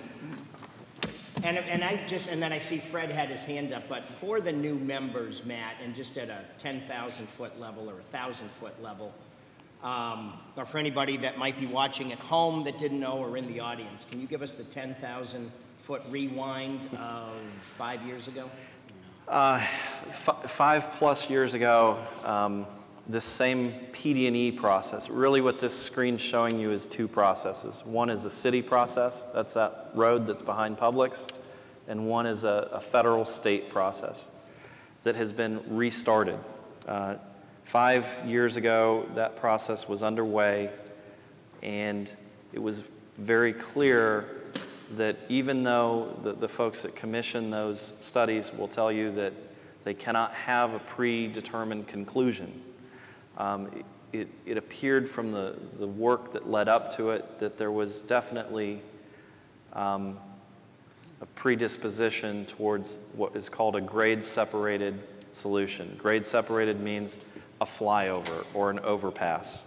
And so the folks on the city council and folks that were actually to come to city council, they became council members, led a grassroots effort to say, you know, we're not in favor of this. We don't believe this is the best contextually solution. It might be the most efficient solution for moving vehicles through our city, but it does not address the needs of the businesses and the community around it, and will lead to an area that ultimately will deteriorate economically and not be a benefit to the community in the sense of place that they were working on developing. That became a fairly heated discussion, I think it's fair to say. Just a little bit. And ultimately, despite contracts being let, actually the work had started. The city of Bonita Springs was able to stop FDOT from moving forward with the study. Horse was let out of the barn, but we went out and got the horse, brought it back to the barn. So recognizing there was still an issue at the intersection, the city commissioned its own study. It did have pre-direction to it, which was to identify 4 potential roadway corridors on all 4 legs of the intersection. And so to evaluate, are there any environmental concerns? Are there residential concerns? Are there matters of practicality? But ultimately to deliver a product that said, we think these are the best 4 roadway alignments that you can do. That is what is called the quadrant plan. This leg is an amalgamation of one of those routes. Additionally, the city commissioned the Bonita Beach Road Visioning Study, which was a parallel track, and that led to land development, actually comprehensive plan amendments that indicated at this intersection as well as at Old 41 and Bonita Beach Road that any future development needed to really consider road rights of way for the public to alleviate traffic through the intersection. Now, the city would have to pay for those rights of way, but the property owners would have to consider that as they developed future development plans. That was challenged. There was a lawsuit, and so you see confidential and privileged settlement communication for the public on that map. We entered into about a 2-year lawsuit that did not allow those changes to go into effect. Ultimately, we entered into a settlement agreement with the folks that we were in suit with. That was in February that the suit was dropped, and ultimately the settlement agreement was concluded in August of 2019. Out of that agreement, this alignment came forward, so that's what we're working towards. On the eastern side, the City Council did prioritize the northern two quadrants. This is what is the northwest. At the northeast, the city was able to acquire the only remaining piece of vacant property that would connect an FDOT pond that fronts a Royal Road to US 41. So we basically bought the piece of property in between. That's a more challenging road to construct, but we did do some further study to understand how we could amend the lake shapes and understand how to put a roadway through there. That's probably a little more than the 30,000 foot. I think that's good. I think concurrently, we met citizens- quite a bit with FDOT to talk about what we were doing and to see how we could bring their dollars back in, which is what led to the restart of the PD&E study. And they have worked in good faith with us on the idea of context sensitive, but unfortunately, that study still brings federal dollars in, and they cannot preclude any solution, and that's why public input is so important. I think to Councilwoman Carumba's point, after we meet with the new folks, maybe we can develop some informational materials that could be distributed to get folks to understand. I was more focused on the Bonita Beach Road 41 intersection because that is sort of like an open slate right now. That's where I've been trying to get my community involved because I'm concerned that we're going to go down a path that we're not going to like. And we're saying that we're asking for the PD&E, that public meeting, input meeting. I would hope that we would have some story to tell there so that when I talk to my District 1 people, I say, if you concur with this, we need help with this. That's what I would like to do. And I don't have any message other than to say what I don't want, and that's not a good message to have. I think a positive message there. Because we went down this path with the PD&E study on the quadrant, and that's why we got into all this trouble. But I think, and everybody just said, traffic, traffic, traffic, traffic. And that's how I think we came up with the flyover. I don't want that to be the message that comes out of our community for the Bonita Beach Road and Old 41. We have to have a different story there.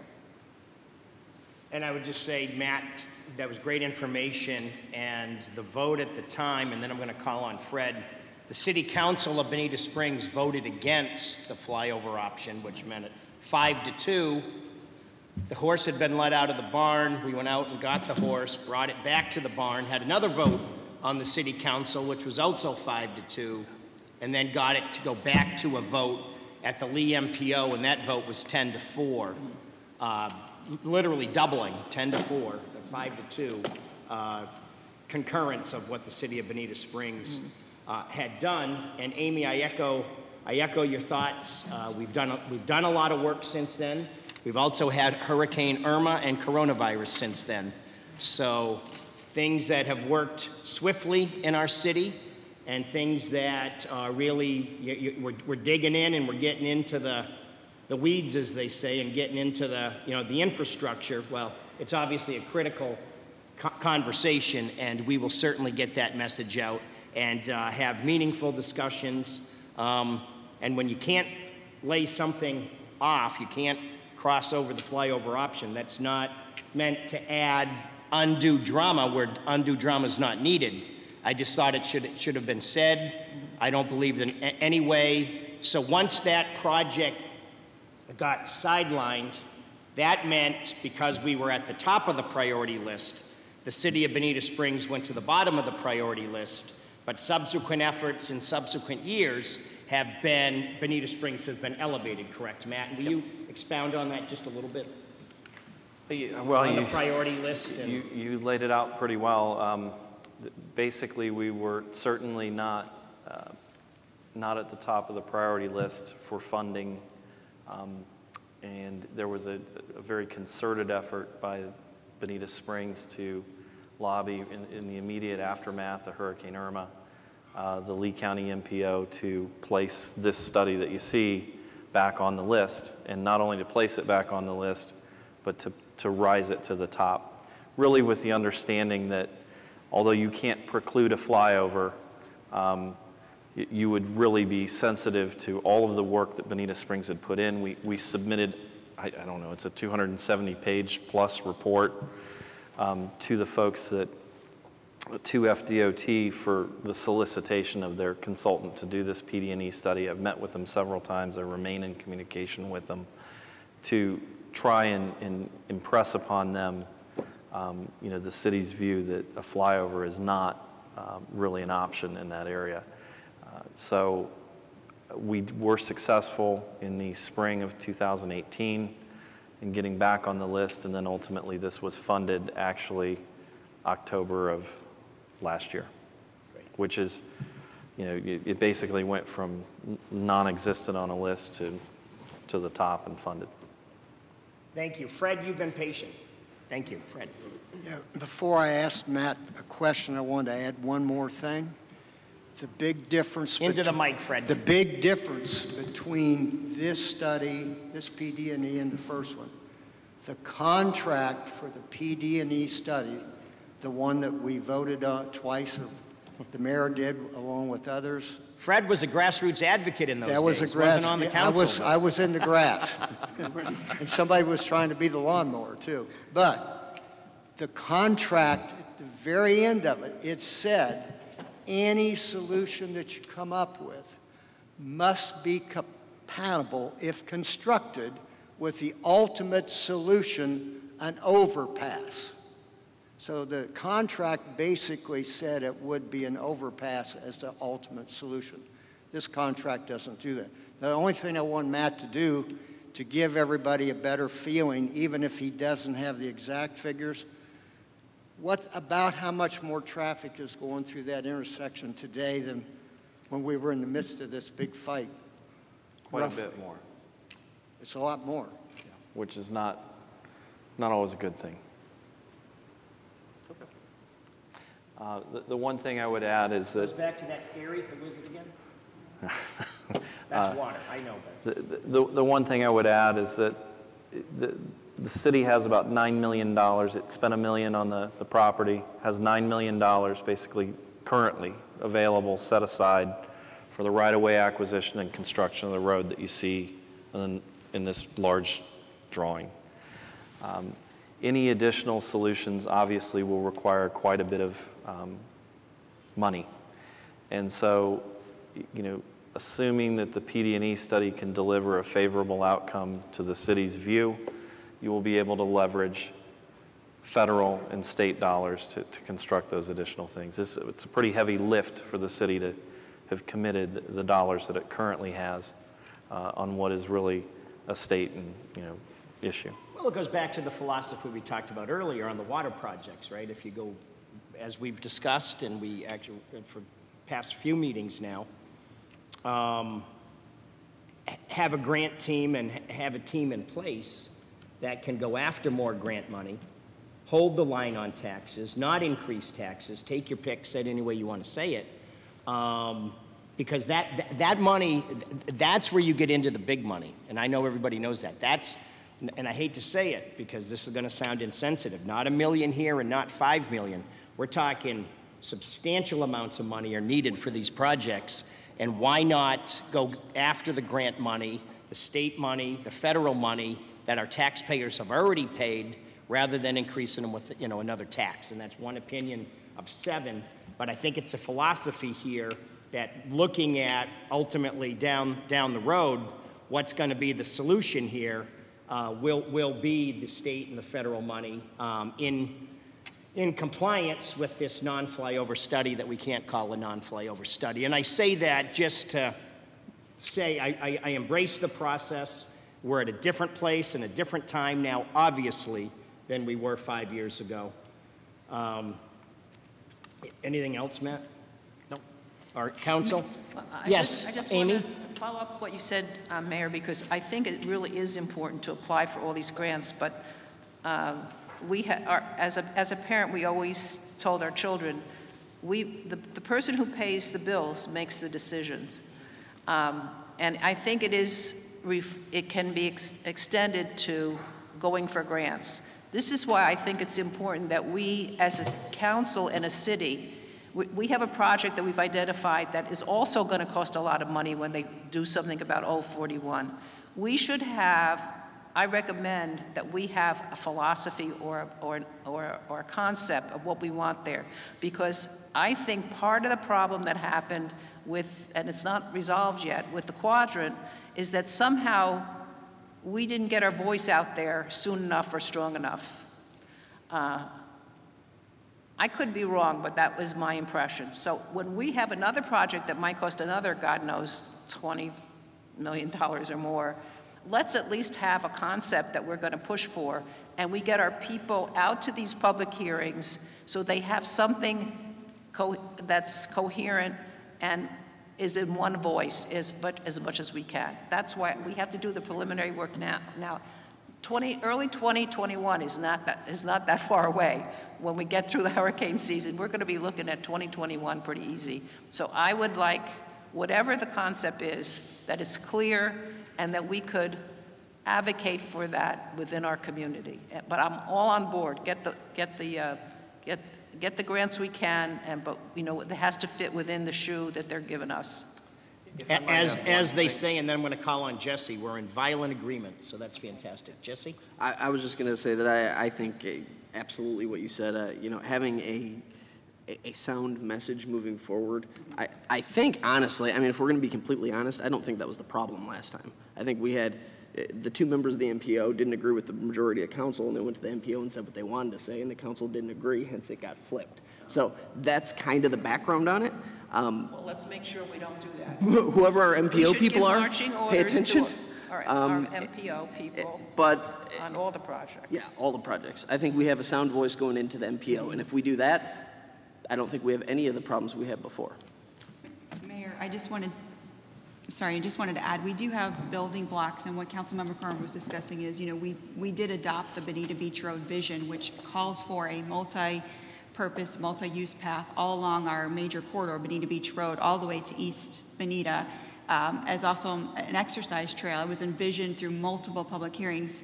The other benefit we have this time through the process of the PD&E, which requires context-sensitive solutions, is we've adopted the Bonita Beach Road visioning statement to our comprehensive plan. Previously, we did not have that in the comprehensive plan, and the state is required to recognize our comprehensive plan and looking at these solutions as well. So we also looked at neighborhood bike paths along any additional corridors or commuter roads that we create, like the one Matt showed here. So that continues to grow. The bicycle pedestrian master plan. So I think there's some messaging that we have building blocks and we can put together. We have the tool design study that shows the intent of providing that walkable community as best as possible. And we followed that with the DPZ study, which then has context-sensitive solutions to land use. So the land use is supposed to be supportive. The decision-making the council makes is supportive of a multi-use path, is supportive of interconnecting uses along the corridor to provide as much traffic control as possible in interconnecting those opportunities. So I think we have building blocks to provide that message. I think we have visions of a attractive corridor that with the combination of tool design and TBZ studies that the City Council Commission. If I could just to add to that. So the comprehensive plan piece that the city adopted out of this study was huge, and it was in place. The lawsuit was dropped in time that it was in effect before this study was commissioned. And I was keen and made sure that every document Arlene just rattled off was communicated officially to FDOT and its consultants, because they do have to review all of that work. And so, the previous study, you're right, that there wasn't a big body of work that articulated a vision, but all of that had been done. That was really all fallout of what happened with the first study, and it was all communicated to the folks that have to take it into account. And to keep on council's radar, it's also important that the Bonita Beach Road Vision Study also affects Old 41 and Bonita Beach Road corridor, and that has been important with Matt's discussions in DOT with the joint venture with Collier County in the Old 41 coming from Collier County north into Bonita Springs. Well, sounds like we've done very good work. Amy? Or Oh, I was going to say, it sounds like we've been doing very good work. Thank you. no, absolutely. Fred? And then I'll come back for Mike and Chris and Laura and wrap it up. Two quick points. Number one, I hope that we get the gentleman that's doing the PD&E study to model what the total improvement would be if we do the intersection improvements as well as quadrant and cost it out, because it could very well be that you can do all that and still be in what the cost of a flyover would be, which would be much more acceptable. The second thing I want to point out is even though we've got a ton of grant money that we're going to get, there's local match with all of that, and it's substantial in the amount of money that we have to come up with to get that money, and you don't want to lose it. So you don't want to say you can't. You may have to find some ways to crank up the revenue, or that means we're not going to do anything else, which is an option. But there is significant local money that we got to come up with for most of these things. That's it. Thanks, Fred. Mike? I just want to see it built. Yeah. Chris? I think it's important we get the quadrant plan done. One of the things that we have looked at in Bonita Bay is the sound being generated off 41. And it's impacting a lot of homes in Bonita Bay.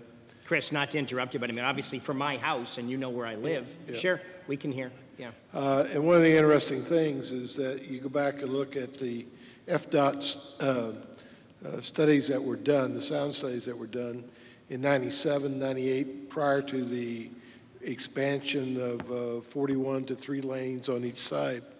They did projections of what the traffic loads would be 20 years hence. And those traffic loads are now in place. In fact, they're being exceeded, even on FDOT's projections, which means that FDOT knows they've got a problem. They've got a problem that they have to address, not only with the quadrant plan, the intersection, but also with sound. And I just think that there's some way that gives the city some leverage in terms of pushing this project, getting this thing funded, because they already know that the traffic on 41 exceeds whatever engineering went into the design of the intersection. So I think we just need to keep pushing on it. And I thank you, Chris. Laura? I'm good. You're good? And Matt, I guess one of these things where I'll say, I'm sure there's a better expression, but to lay all the cards on the table, seeing how it's the only southern evacuation route for Fort Myers Beach and obviously Hickory Island, Matt, where does that come into play with these discussions? I don't know that it has an immediate outcome on what the design would be at that intersection, because the ultimate evacuation route really is 75, right? So I don't know enough to tell you. And there's guys like me that'll argue, but you got to get to 75, right? Right, over a week. That would be my counter argument. But I don't honestly know. I'd have to see. That has not come up in any of the discussions. I've met with the consultants. I've met with FDOT quite a bit, and that's not been anything that's ever bubbled up. But it may, as this study really gets underway, it may be something that we have to consider. I'm sure it's in there. I just don't know where it's weighted. Anybody else? Okay, great. Thank you. Thanks, everybody. There's more to this presentation. That was just the road part of it. No, just to get us kicked off. Amy? Oh, I'm sorry. As it's going to say. Two more slides? Two more. Two more slides. Okay, onward we go. Okay, next slide, please. All right, you're there. So this is, so I mentioned that was really our next big road, what we talked about, correct? So these are, the remainder of our transportation items are really geared towards multi-use paths and sidewalks. And multi-use paths are not a one-size-fits-all solution because, in some cases our neighborhoods have multiple driveways that connect to corridors, and it really doesn't make sense to build a very large multi-use path. But so what you have here are current projects. Some of them are sidewalk only. Some of them are kind of a hybrid. They're very wide sidewalks, as wide as we could build, and some are true multi-use paths. So in the orange is West Terry Street. If you've driven through the corridor recently, you'll see it's under significant construction. That is a 12-foot wide multi-use path on the north side of the road, enclosed drainage the entire length of the project corridor, which is about 6,000 feet. As well as a little bit of road widening to accommodate what is called a buffered bike lane, which is a 5-foot wide bike lane that is buffered from vehicular traffic by another 2 feet with roadway striping. So it creates more of a comfortable drive for folks driving through the corridor, as well as for folks riding bicycles on the roadway itself. That project will finish in the fall. Its construction has continued on through the coronavirus outbreak. We have had some minor material delays relational to coronavirus, but by and large part, its construction continues. I think 2 years ago, we commissioned several sidewalks and pathway projects for design. Those designs are basically complete by and large part, and the projects that you see in blue on this map are essentially fully designed, and we're developing the bid package to advertise bids this summer for construction to start then in the fall and continue on through the early spring. And depending on project sequencing, some might go into the summer. Those projects are Maddox Lane sidewalk, Cockleshell sidewalk, which are item A on the map. You can see it, that will create kind of a contiguous loop.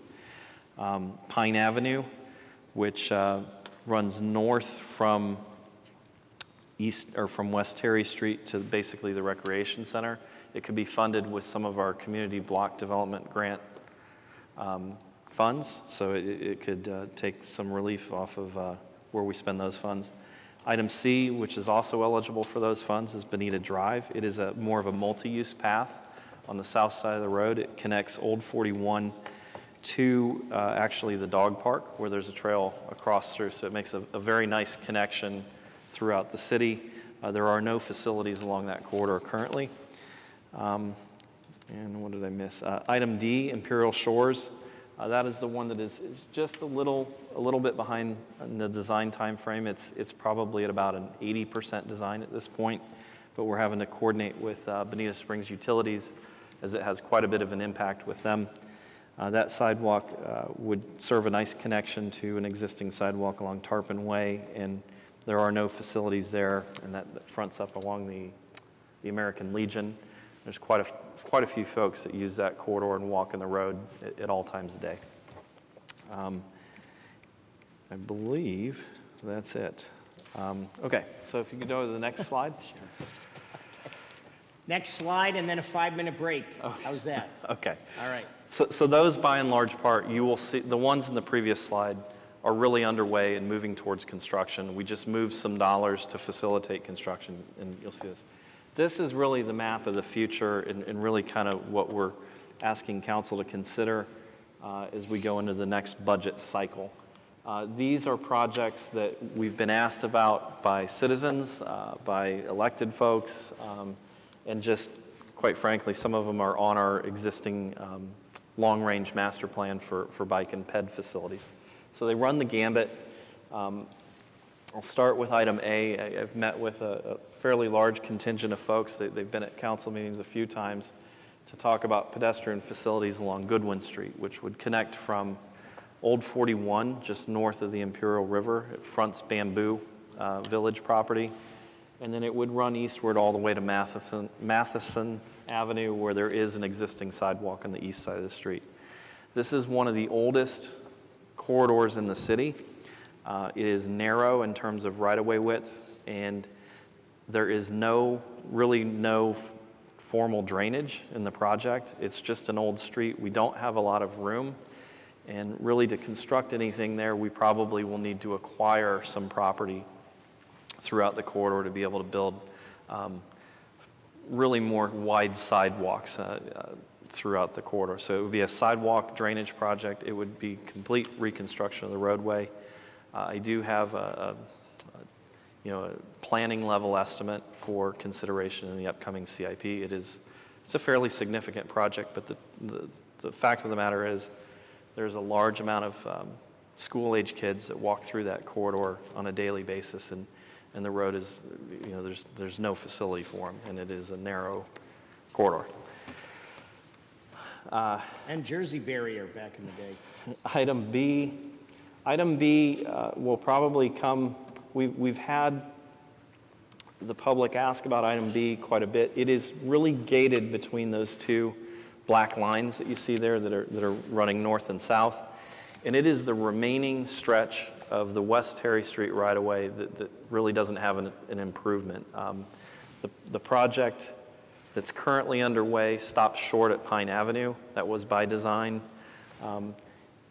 One of the things that probably kept item B out of being considered by council were the fact that you had the railroad crossing, but we were able to work with the railroad back in 2018 and really improve that crossing and make a more formalized crossing that would allow for an improvement in that area.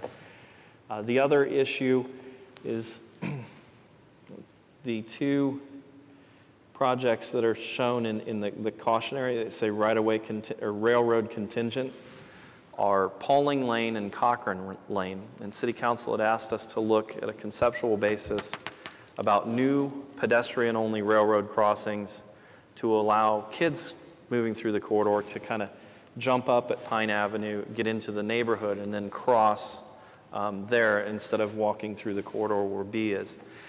We have done that. We've looked at it. In one case, it requires 3 pedestrian bridges. In another case, it requires 2. We looked at the feasibility. We talked to the railroad about it over about a 1.5 year period of time. But most recently, we were trying to schedule to sit down to talk about the bridges and see whether they would indeed move forward with new crossings. And they informed us they really were not interested in moving forward, at least at this time, with new pedestrian crossings. So given that, really, item B will probably come into the forefront of you'll have this finished product and then you don't. We did look, council directed us to do a conceptual to see what could be done there that was not a full-blown reconstruction of the roadway. We do have a concept we can bring forward to council. It looks like we could squeeze in probably an 8-foot path on the north side, sidewalk, with a little bit of a planted utility strip in the properties that the city owns, so that would kind of be on both ends. So we would ask you to be thinking about that. I can bring it forward if council wants in this budget for something that we could do. For the budget workshop, be sure to.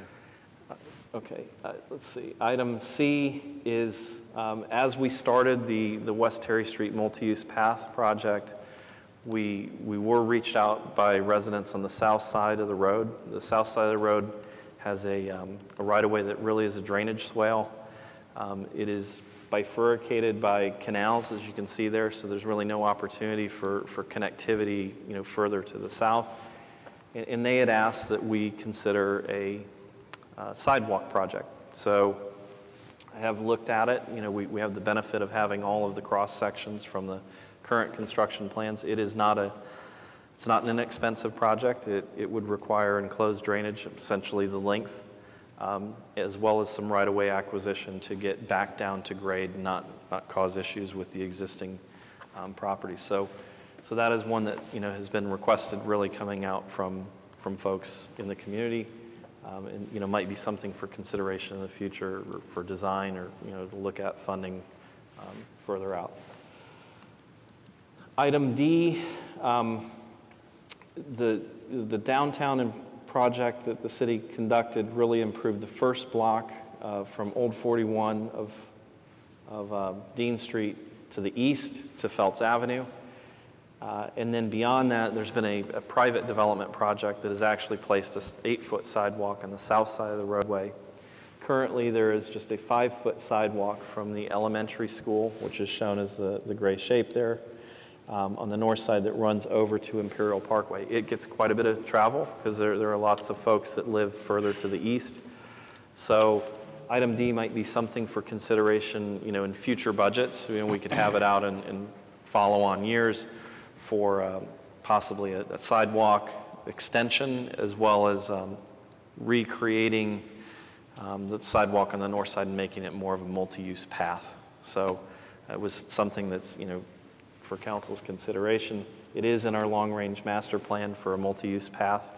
So given the, the amount of folks that are using it, it seemed like something for consideration. Item E is the north-south line is Wisconsin Street. I might let Councilman Gibson speak on this. This is a sidewalk project that we have petitions for and against, where the community is really pretty evenly split. That there's a large group of folks that do not want a sidewalk there and have reached out to us with a petition a few years ago. At the same time, there was another group of folks that asked us to consider it. So that's the north-south portion of E. The east-west is Carolina Street, which would connect you over to Michigan Street. Matt, just out of curiosity, why didn't the anti-sidewalk folks, what's the basis of their argument? Why didn't they want it? I think it stems from you're comfortable with your yard the way it is, and maybe you don't want folks walking through, what you perceive as your yard. Mostly along that system, it's kind of an open swale. It gets deeper in parts, and so no one would be walking in your front yard at this point. Okay. And so I think it's just a change in condition. That's item E. Item G is just for consideration. It's Burnwood Parkway. It would just be a sidewalk extension. There is some multifamily up there. There's a shopping center. We don't really have any public outcry for that. It's just something for council to consider in the future. And then item H is the Sun Trail. So we do have that. Thank you. We do have item H, which is shown in a little different thing here with the yellow circles. That is the Sun Trail. It essentially from Bonita Beach Road, which is this, north, follows the railroad corridor. And that is more of a regional type project. The city has currently a large amount of money kind of set aside. It would take more than what the city has set aside if the city carries all the water on that. We have been in regional coordination with the Village of Estero, and just now starting really to reach out to Collier County and Lee County on this to see if there's an interest in pursuing this north. It would ultimately end at Alico Road. Can I ask a question on that? Is that what they're calling? Okay, because I've got he's a nice guy, he's an environmental guy. He's tagging me on, social media every other day about how we really need to get, and me and Betos and a couple other people from Estero, and I think he's calling it the Bonita Estero Bike Trail. And then I was looking in our budget and I see a large amount of money, but that's not what it's called the Sun Trail. So I'm wondering, are these the same things? I would assume they are. That is what would provide us connectivity to Estero. So, without speaking to the individual, I would assume it is. This would run, go ahead. Sorry. No, go ahead. It would, if Collier County expresses an interest, it could run all the way down to basically where Old 41 ties into. Right. Actually, the rail corridor ends at about Wiggins Pass Road, which is just beyond where Old 41 ties back into New 41 to the south. Collier is looking at Veterans Extension Parkway, or Veterans Parkway Extension down there, which would connect Livingston over to Old 41 and possibly to US 41. And if they pursue that, they would have to negotiate with the railroad for a roadway crossing across that corridor. So they're starting to come to the table to talk about this. If we're gonna make it smaller, you get an elephant one bite at a time, smaller groups, smaller pieces of it. If we were to start it that way, are there any? I just want to know have we actually started, I've been led to believe we've started discussions with Estero, but I've never seen anything on it from our side. So I just wanted to kind of ferret that out and see if we've ever. There is funding for the design part of this. This is part of the trail that goes from Jacksonville, you know, all over Florida pretty much. And there are two, is this correct, priority trails. One comes down the railroad and one goes down the beach. Yep. Correct. And I think we're sort of leading, is this correct? We're trying to advocate for this one that goes along the railroad. And isn't there some, like $400,000 that's been? There's $400,000 for a feasibility study. But it's not our money, it's the. It's state money State that we money, will be and able to. So my question oversee. is, are we somehow involved with directing that design at all? I mean, what's our influence on that 400,000 or 500,000? We will be involved with the feasibility study, which a feasibility study does not give you a final design. It gives you what can, you know, concepts as to what can be done, you know, given the physical conditions. We will probably have a, you know, along with Estero and the others, a large role in seeing what the consultants observe, what is practical and what is not. The corridor varies. I mentioned with those other sidewalk projects that we needed bridges. That's because when they built the railroad, they dug a huge ditch that stays wet most of the year, as well as they dug it along natural creeks. And so that's why in one case, you know, we need 3 bridges. Well, a feasibility study would start to ferret out the practicality in areas as to how much usable room you have, what makes sense. Okay, so we have and I think we would have a large role in that because we were the people that asked for that. So we have money for the study, but the study itself hasn't started. We have state money for the study through the Metropolitan Planning Organization.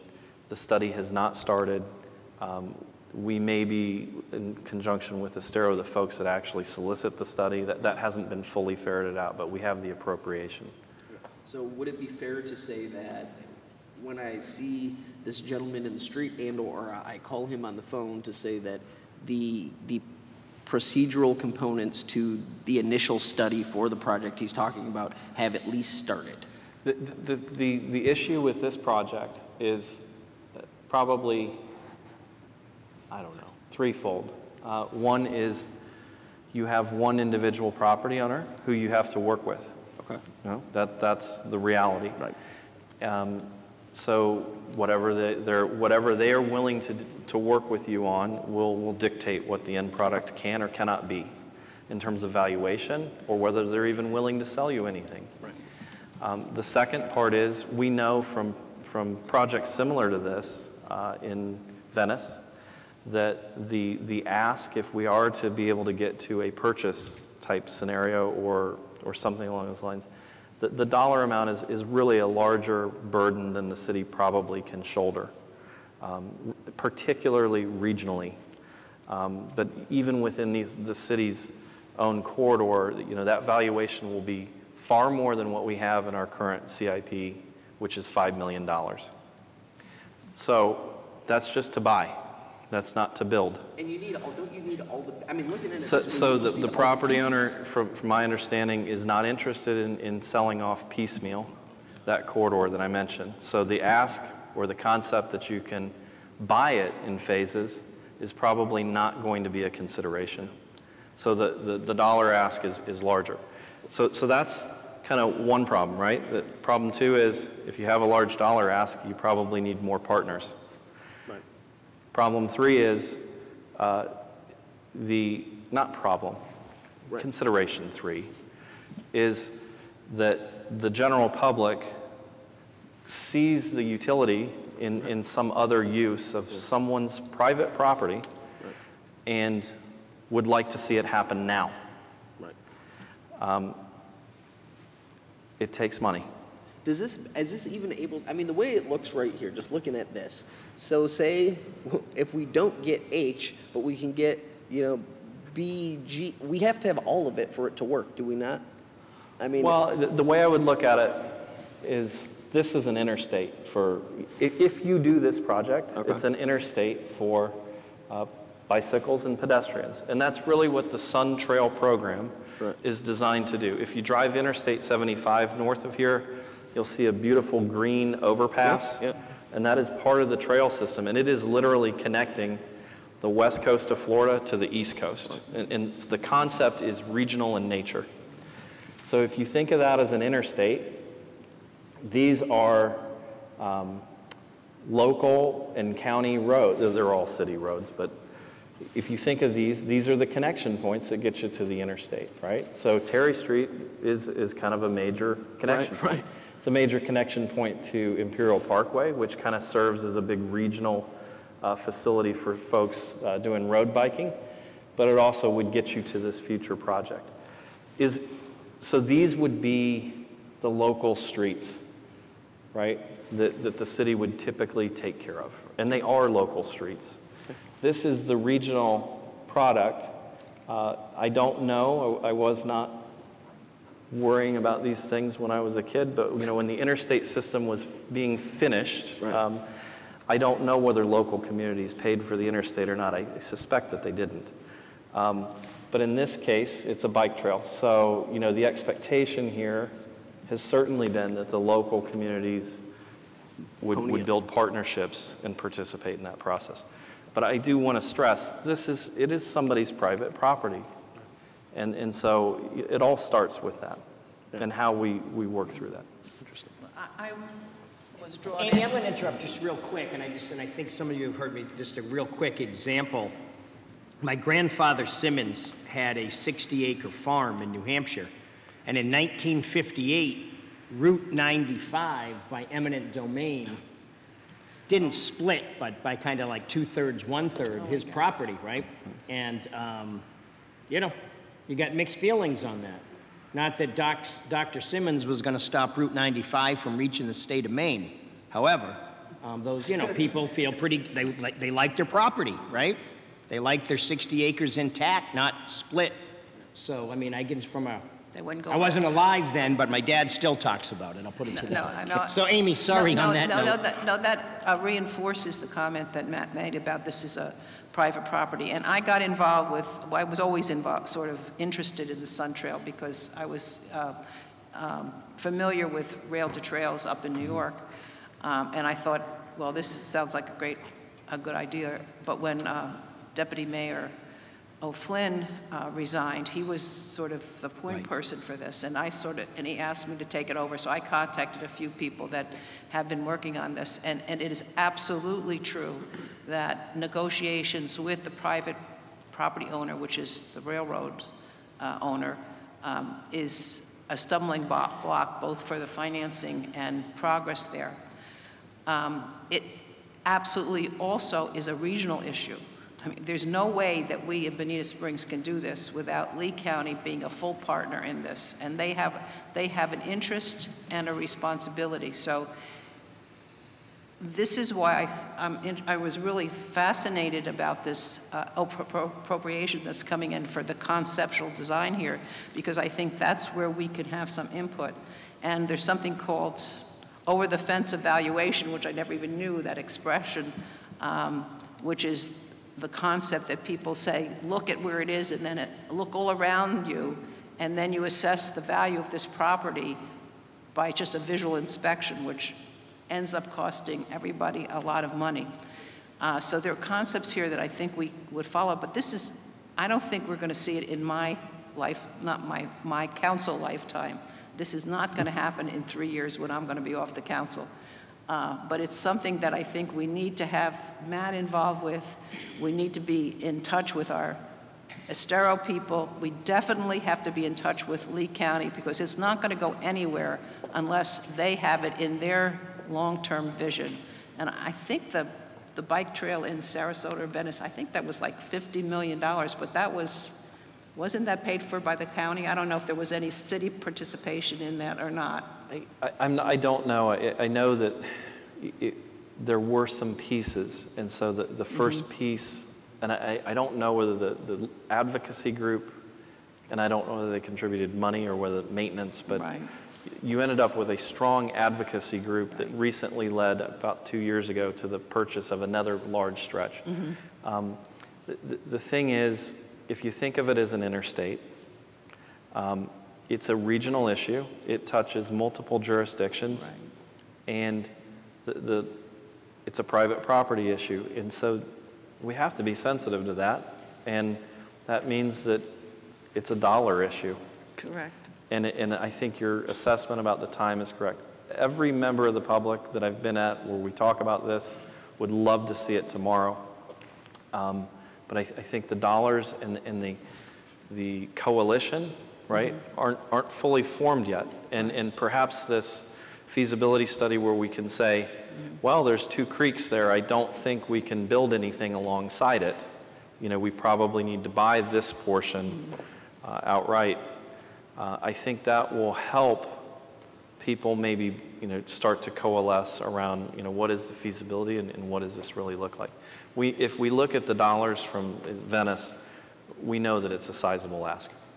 And that's just to buy the property, not to improve it. In regards to the feasibility study, is it the county that has to actually do the initiation on that portion of this? No, the money was received regionally through the Lee County MPO on a joint request from Bonita Springs and the village of Estero.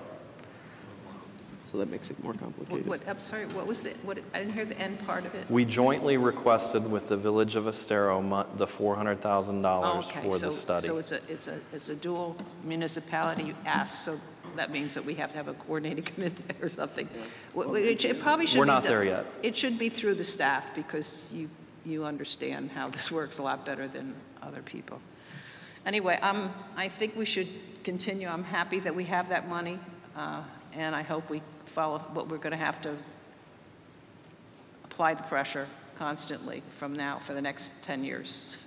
So those of you that are going to be reelected and not term limited, it's your job, but I'm working on it. Also. Amy, this might be one of those things where you can get on early before it's cool, like where the water people got on before it was cool to be water people. The bike people and the trail people can get on before it's cool to be bike and trail it's really people. an interesting, I mean, if you intellectually, it's very an interesting project, so it's cool. I love it. Not that it's not cool now, I mean, honestly, but it's a lot of Legos in the set, right? So honestly, a lot of pieces that have to go together. Are you done? Or Well, I was just going to, if you're finished about the Sun Trail, kind of the intent here, some of these I have very detailed planning level estimates, but it would allow you to, you know, make a decision whether you want to do it in the next year or to, you know, start the engineering process or to, you know, maybe do it in 2 years' time. Some of them I don't, and I don't have them as part of this presentation. They would come at the next meeting, but I was just curious, you know, is there any consensus amongst this list of any that you would, you know, you definitely want to see? That, you know, the mayor mentioned item B. I have item A, item C, item D, and the Sun Trail, all basically queued up. The other ones I really did not have sitting, you know, in any immediate budget. Is there any? C and D you have? Would you repeat which ones? My question was, would you help us prioritize? First of all, I did with the letters. Prioritize and give a price tag because you got A through H. In my opinion, conceptual, any safe road to school, anything related to connectivity with the school should definitely be a go. And I definitely think we should finish the Terry Street project. But, you know, you should help us to prioritize it, and money is also an issue. The ones that are shovel-ready and the dollars are already there. But nothing here is shovel-ready. Because letter That was H, the previous Matt, list. could cost more than A through G combined. So a little insight is, Right? I listed them A through H in terms of expense? No, in terms of personal priority. Oh, personal liberties, Feeney. And it's not to say anything about H, but H is clearly a very long-term endeavor. So A. With that in mind, Amy. There's nothing we can do on H anyway, so I mean, that's okay. It's not a 2021 project. I think, honestly, the one you said that there was no public outcry for, I mean, that's an easy one to scratch. crap, right? I had D in outer years. We haven't sat down and put pen to paper exactly on, dollars, what is fully fundable, but I would say that, design of this doesn't, you're not going to be funding construction of something like this in year one. You might be able to in B, and I have not worked a number up for B, that's the one caveat. But I would think that A and B probably are your most likely candidates for activity in the next year's budget. Design and possibly design construction on B. C, you could move to design in that same time frame, or you could pause it a year and move to design the following year. I don't think, C comes out of a request for a sidewalk on the south side of an area that we have invested $4 million in improving. That improvement's not fully constructed yet. It will be finished in the fall. And maybe, the improvements will be acceptable to the folks along the corridor as a stopgap. I don't know. I've met with them quite a bit, and I think that they would like to see it move to design really in the next year's budget. I think that either approach is probably acceptable. D is probably really something for the future, and that's what I had thought. E is something certainly worth consideration. However, if we have an equal amount of people that are for it, an equal amount of people that are against it, It's tough too. That's hard. We have enough trouble. The main issue there is the people that are for it are actually the ones that live on the street. The people that are against it typically don't live on the street, when you look at the petition, so. Oh, well then, that's different. But you're balancing dollars and need. And a little NIMBYism, right? Well, not technically. And the truth about A and C are both going to require right-of-way. And to get to buying right-of-way, you have to have a design, because you have to know exactly how much you need. Right, reverse NIMBY, exactly. So if you move A and C into design phases in the next year, you will be able to get to the answer of buying property, right, for the following year. And so there's some decision points there. So it probably doesn't hurt to move both of them to design. If we went back a slide, Cockleshell extension had been designed since 2016. Right. It just waited until Maddox came along. So that's what we call shelf plans. That is what a shovel-ready project is. Right. So you could, I'm sorry, thank you. But you could certainly move A and C to that point. You also have another point in both of those where you're going to have to acquire property. And so A and C are the ones you said that could be moved responsibly? Well, A, B, and C are probably for consideration in next year's. What's wrong with C? You don't like C? No, A, B, and C. No, it's a good project. It's just. It's a good project. It's just Matt's third choice. That's all. It's third. But he skipped third. It's in the three hole. D, I think is just something for the future. Okay. I really do. I don't think that you have a sidewalk there currently. I think it's just to put on your radar screen. And what are we doing in F? Is that the thing that we were talking about with the That's green? another one where you're going to have to buy property. I haven't looked at it in detail. It comes up from time to time. Not the guy from the preserve, Gary. No, this is north of there. Okay, gotcha. Okay, different. But there's folks that walk along there. It abuts American House where there are some facilities. Yeah. But it's one of the older plats in the city. And it will require some right-of-way acquisition. Even though there's a road there, you don't have much right-of-way width. I think you got a preserve on the north side, so it's another little kind of challenging, complicated one. And I just put it on there because it had been talked about last year or 2 years ago. It comes up from time to time. It's probably another one for consideration. What we've done is we've advanced a suite of projects, and they're basically ready to be constructed. So what's the next suite, and what's in the queue following? And that's really where I see this stuff is this is the queue following. But that's your decision. Those are my thoughts. Do we need a motion to do that, or procedurally to move A, B, and C? Well, I have a lot of it worked out unless you start really moving into the, the lower areas. I pretty much have it. So I'm just really just trying to get a sense if that's. I mean, is there anybody, I hate to say it, I'll just put it to this way, is there anybody opposed to this? No. With what, Matt? Advancing in this summer's budget workshops discussion on A, B, and C? No, let's do that. Is that? I'm in favor of following A, B, and C as recommended by Matt. Second. Okay, yeah, that's great. Chris, is that all right? Mike, Fred, sound all right to you? No, but we'll have discussions on the others in greater detail at the summer workshops. So there's one thing we could do with the others is, you've done this in the past where you show them, but they're not funded in the immediate year, and I could do some of that because that sends the message to the public. This It's is like the your next fantasy week. football roster. They're on your team, but they're on the bench. Right. Right? That's so you. You can keep an eye on them, but if they're not your starting team, maybe a way to think about it. Okay. So there's been a motion and a second. Is there further discussion? Roll call, please. Mayor Simmons? Aye. Councilman Corey? Aye. Councilman Gibson? Aye. Councilman Forbes? Aye. Councilwoman Carumba? Aye. Councilman Purdon? Aye. Councilwoman Carr? Okay, Laura, so about an hour ago, no, that's an exaggeration, you wanted to take a break, so it's 11:30. Why don't we break unless there's objection until 11:45? Okay. We'll restart then. Thanks, everybody.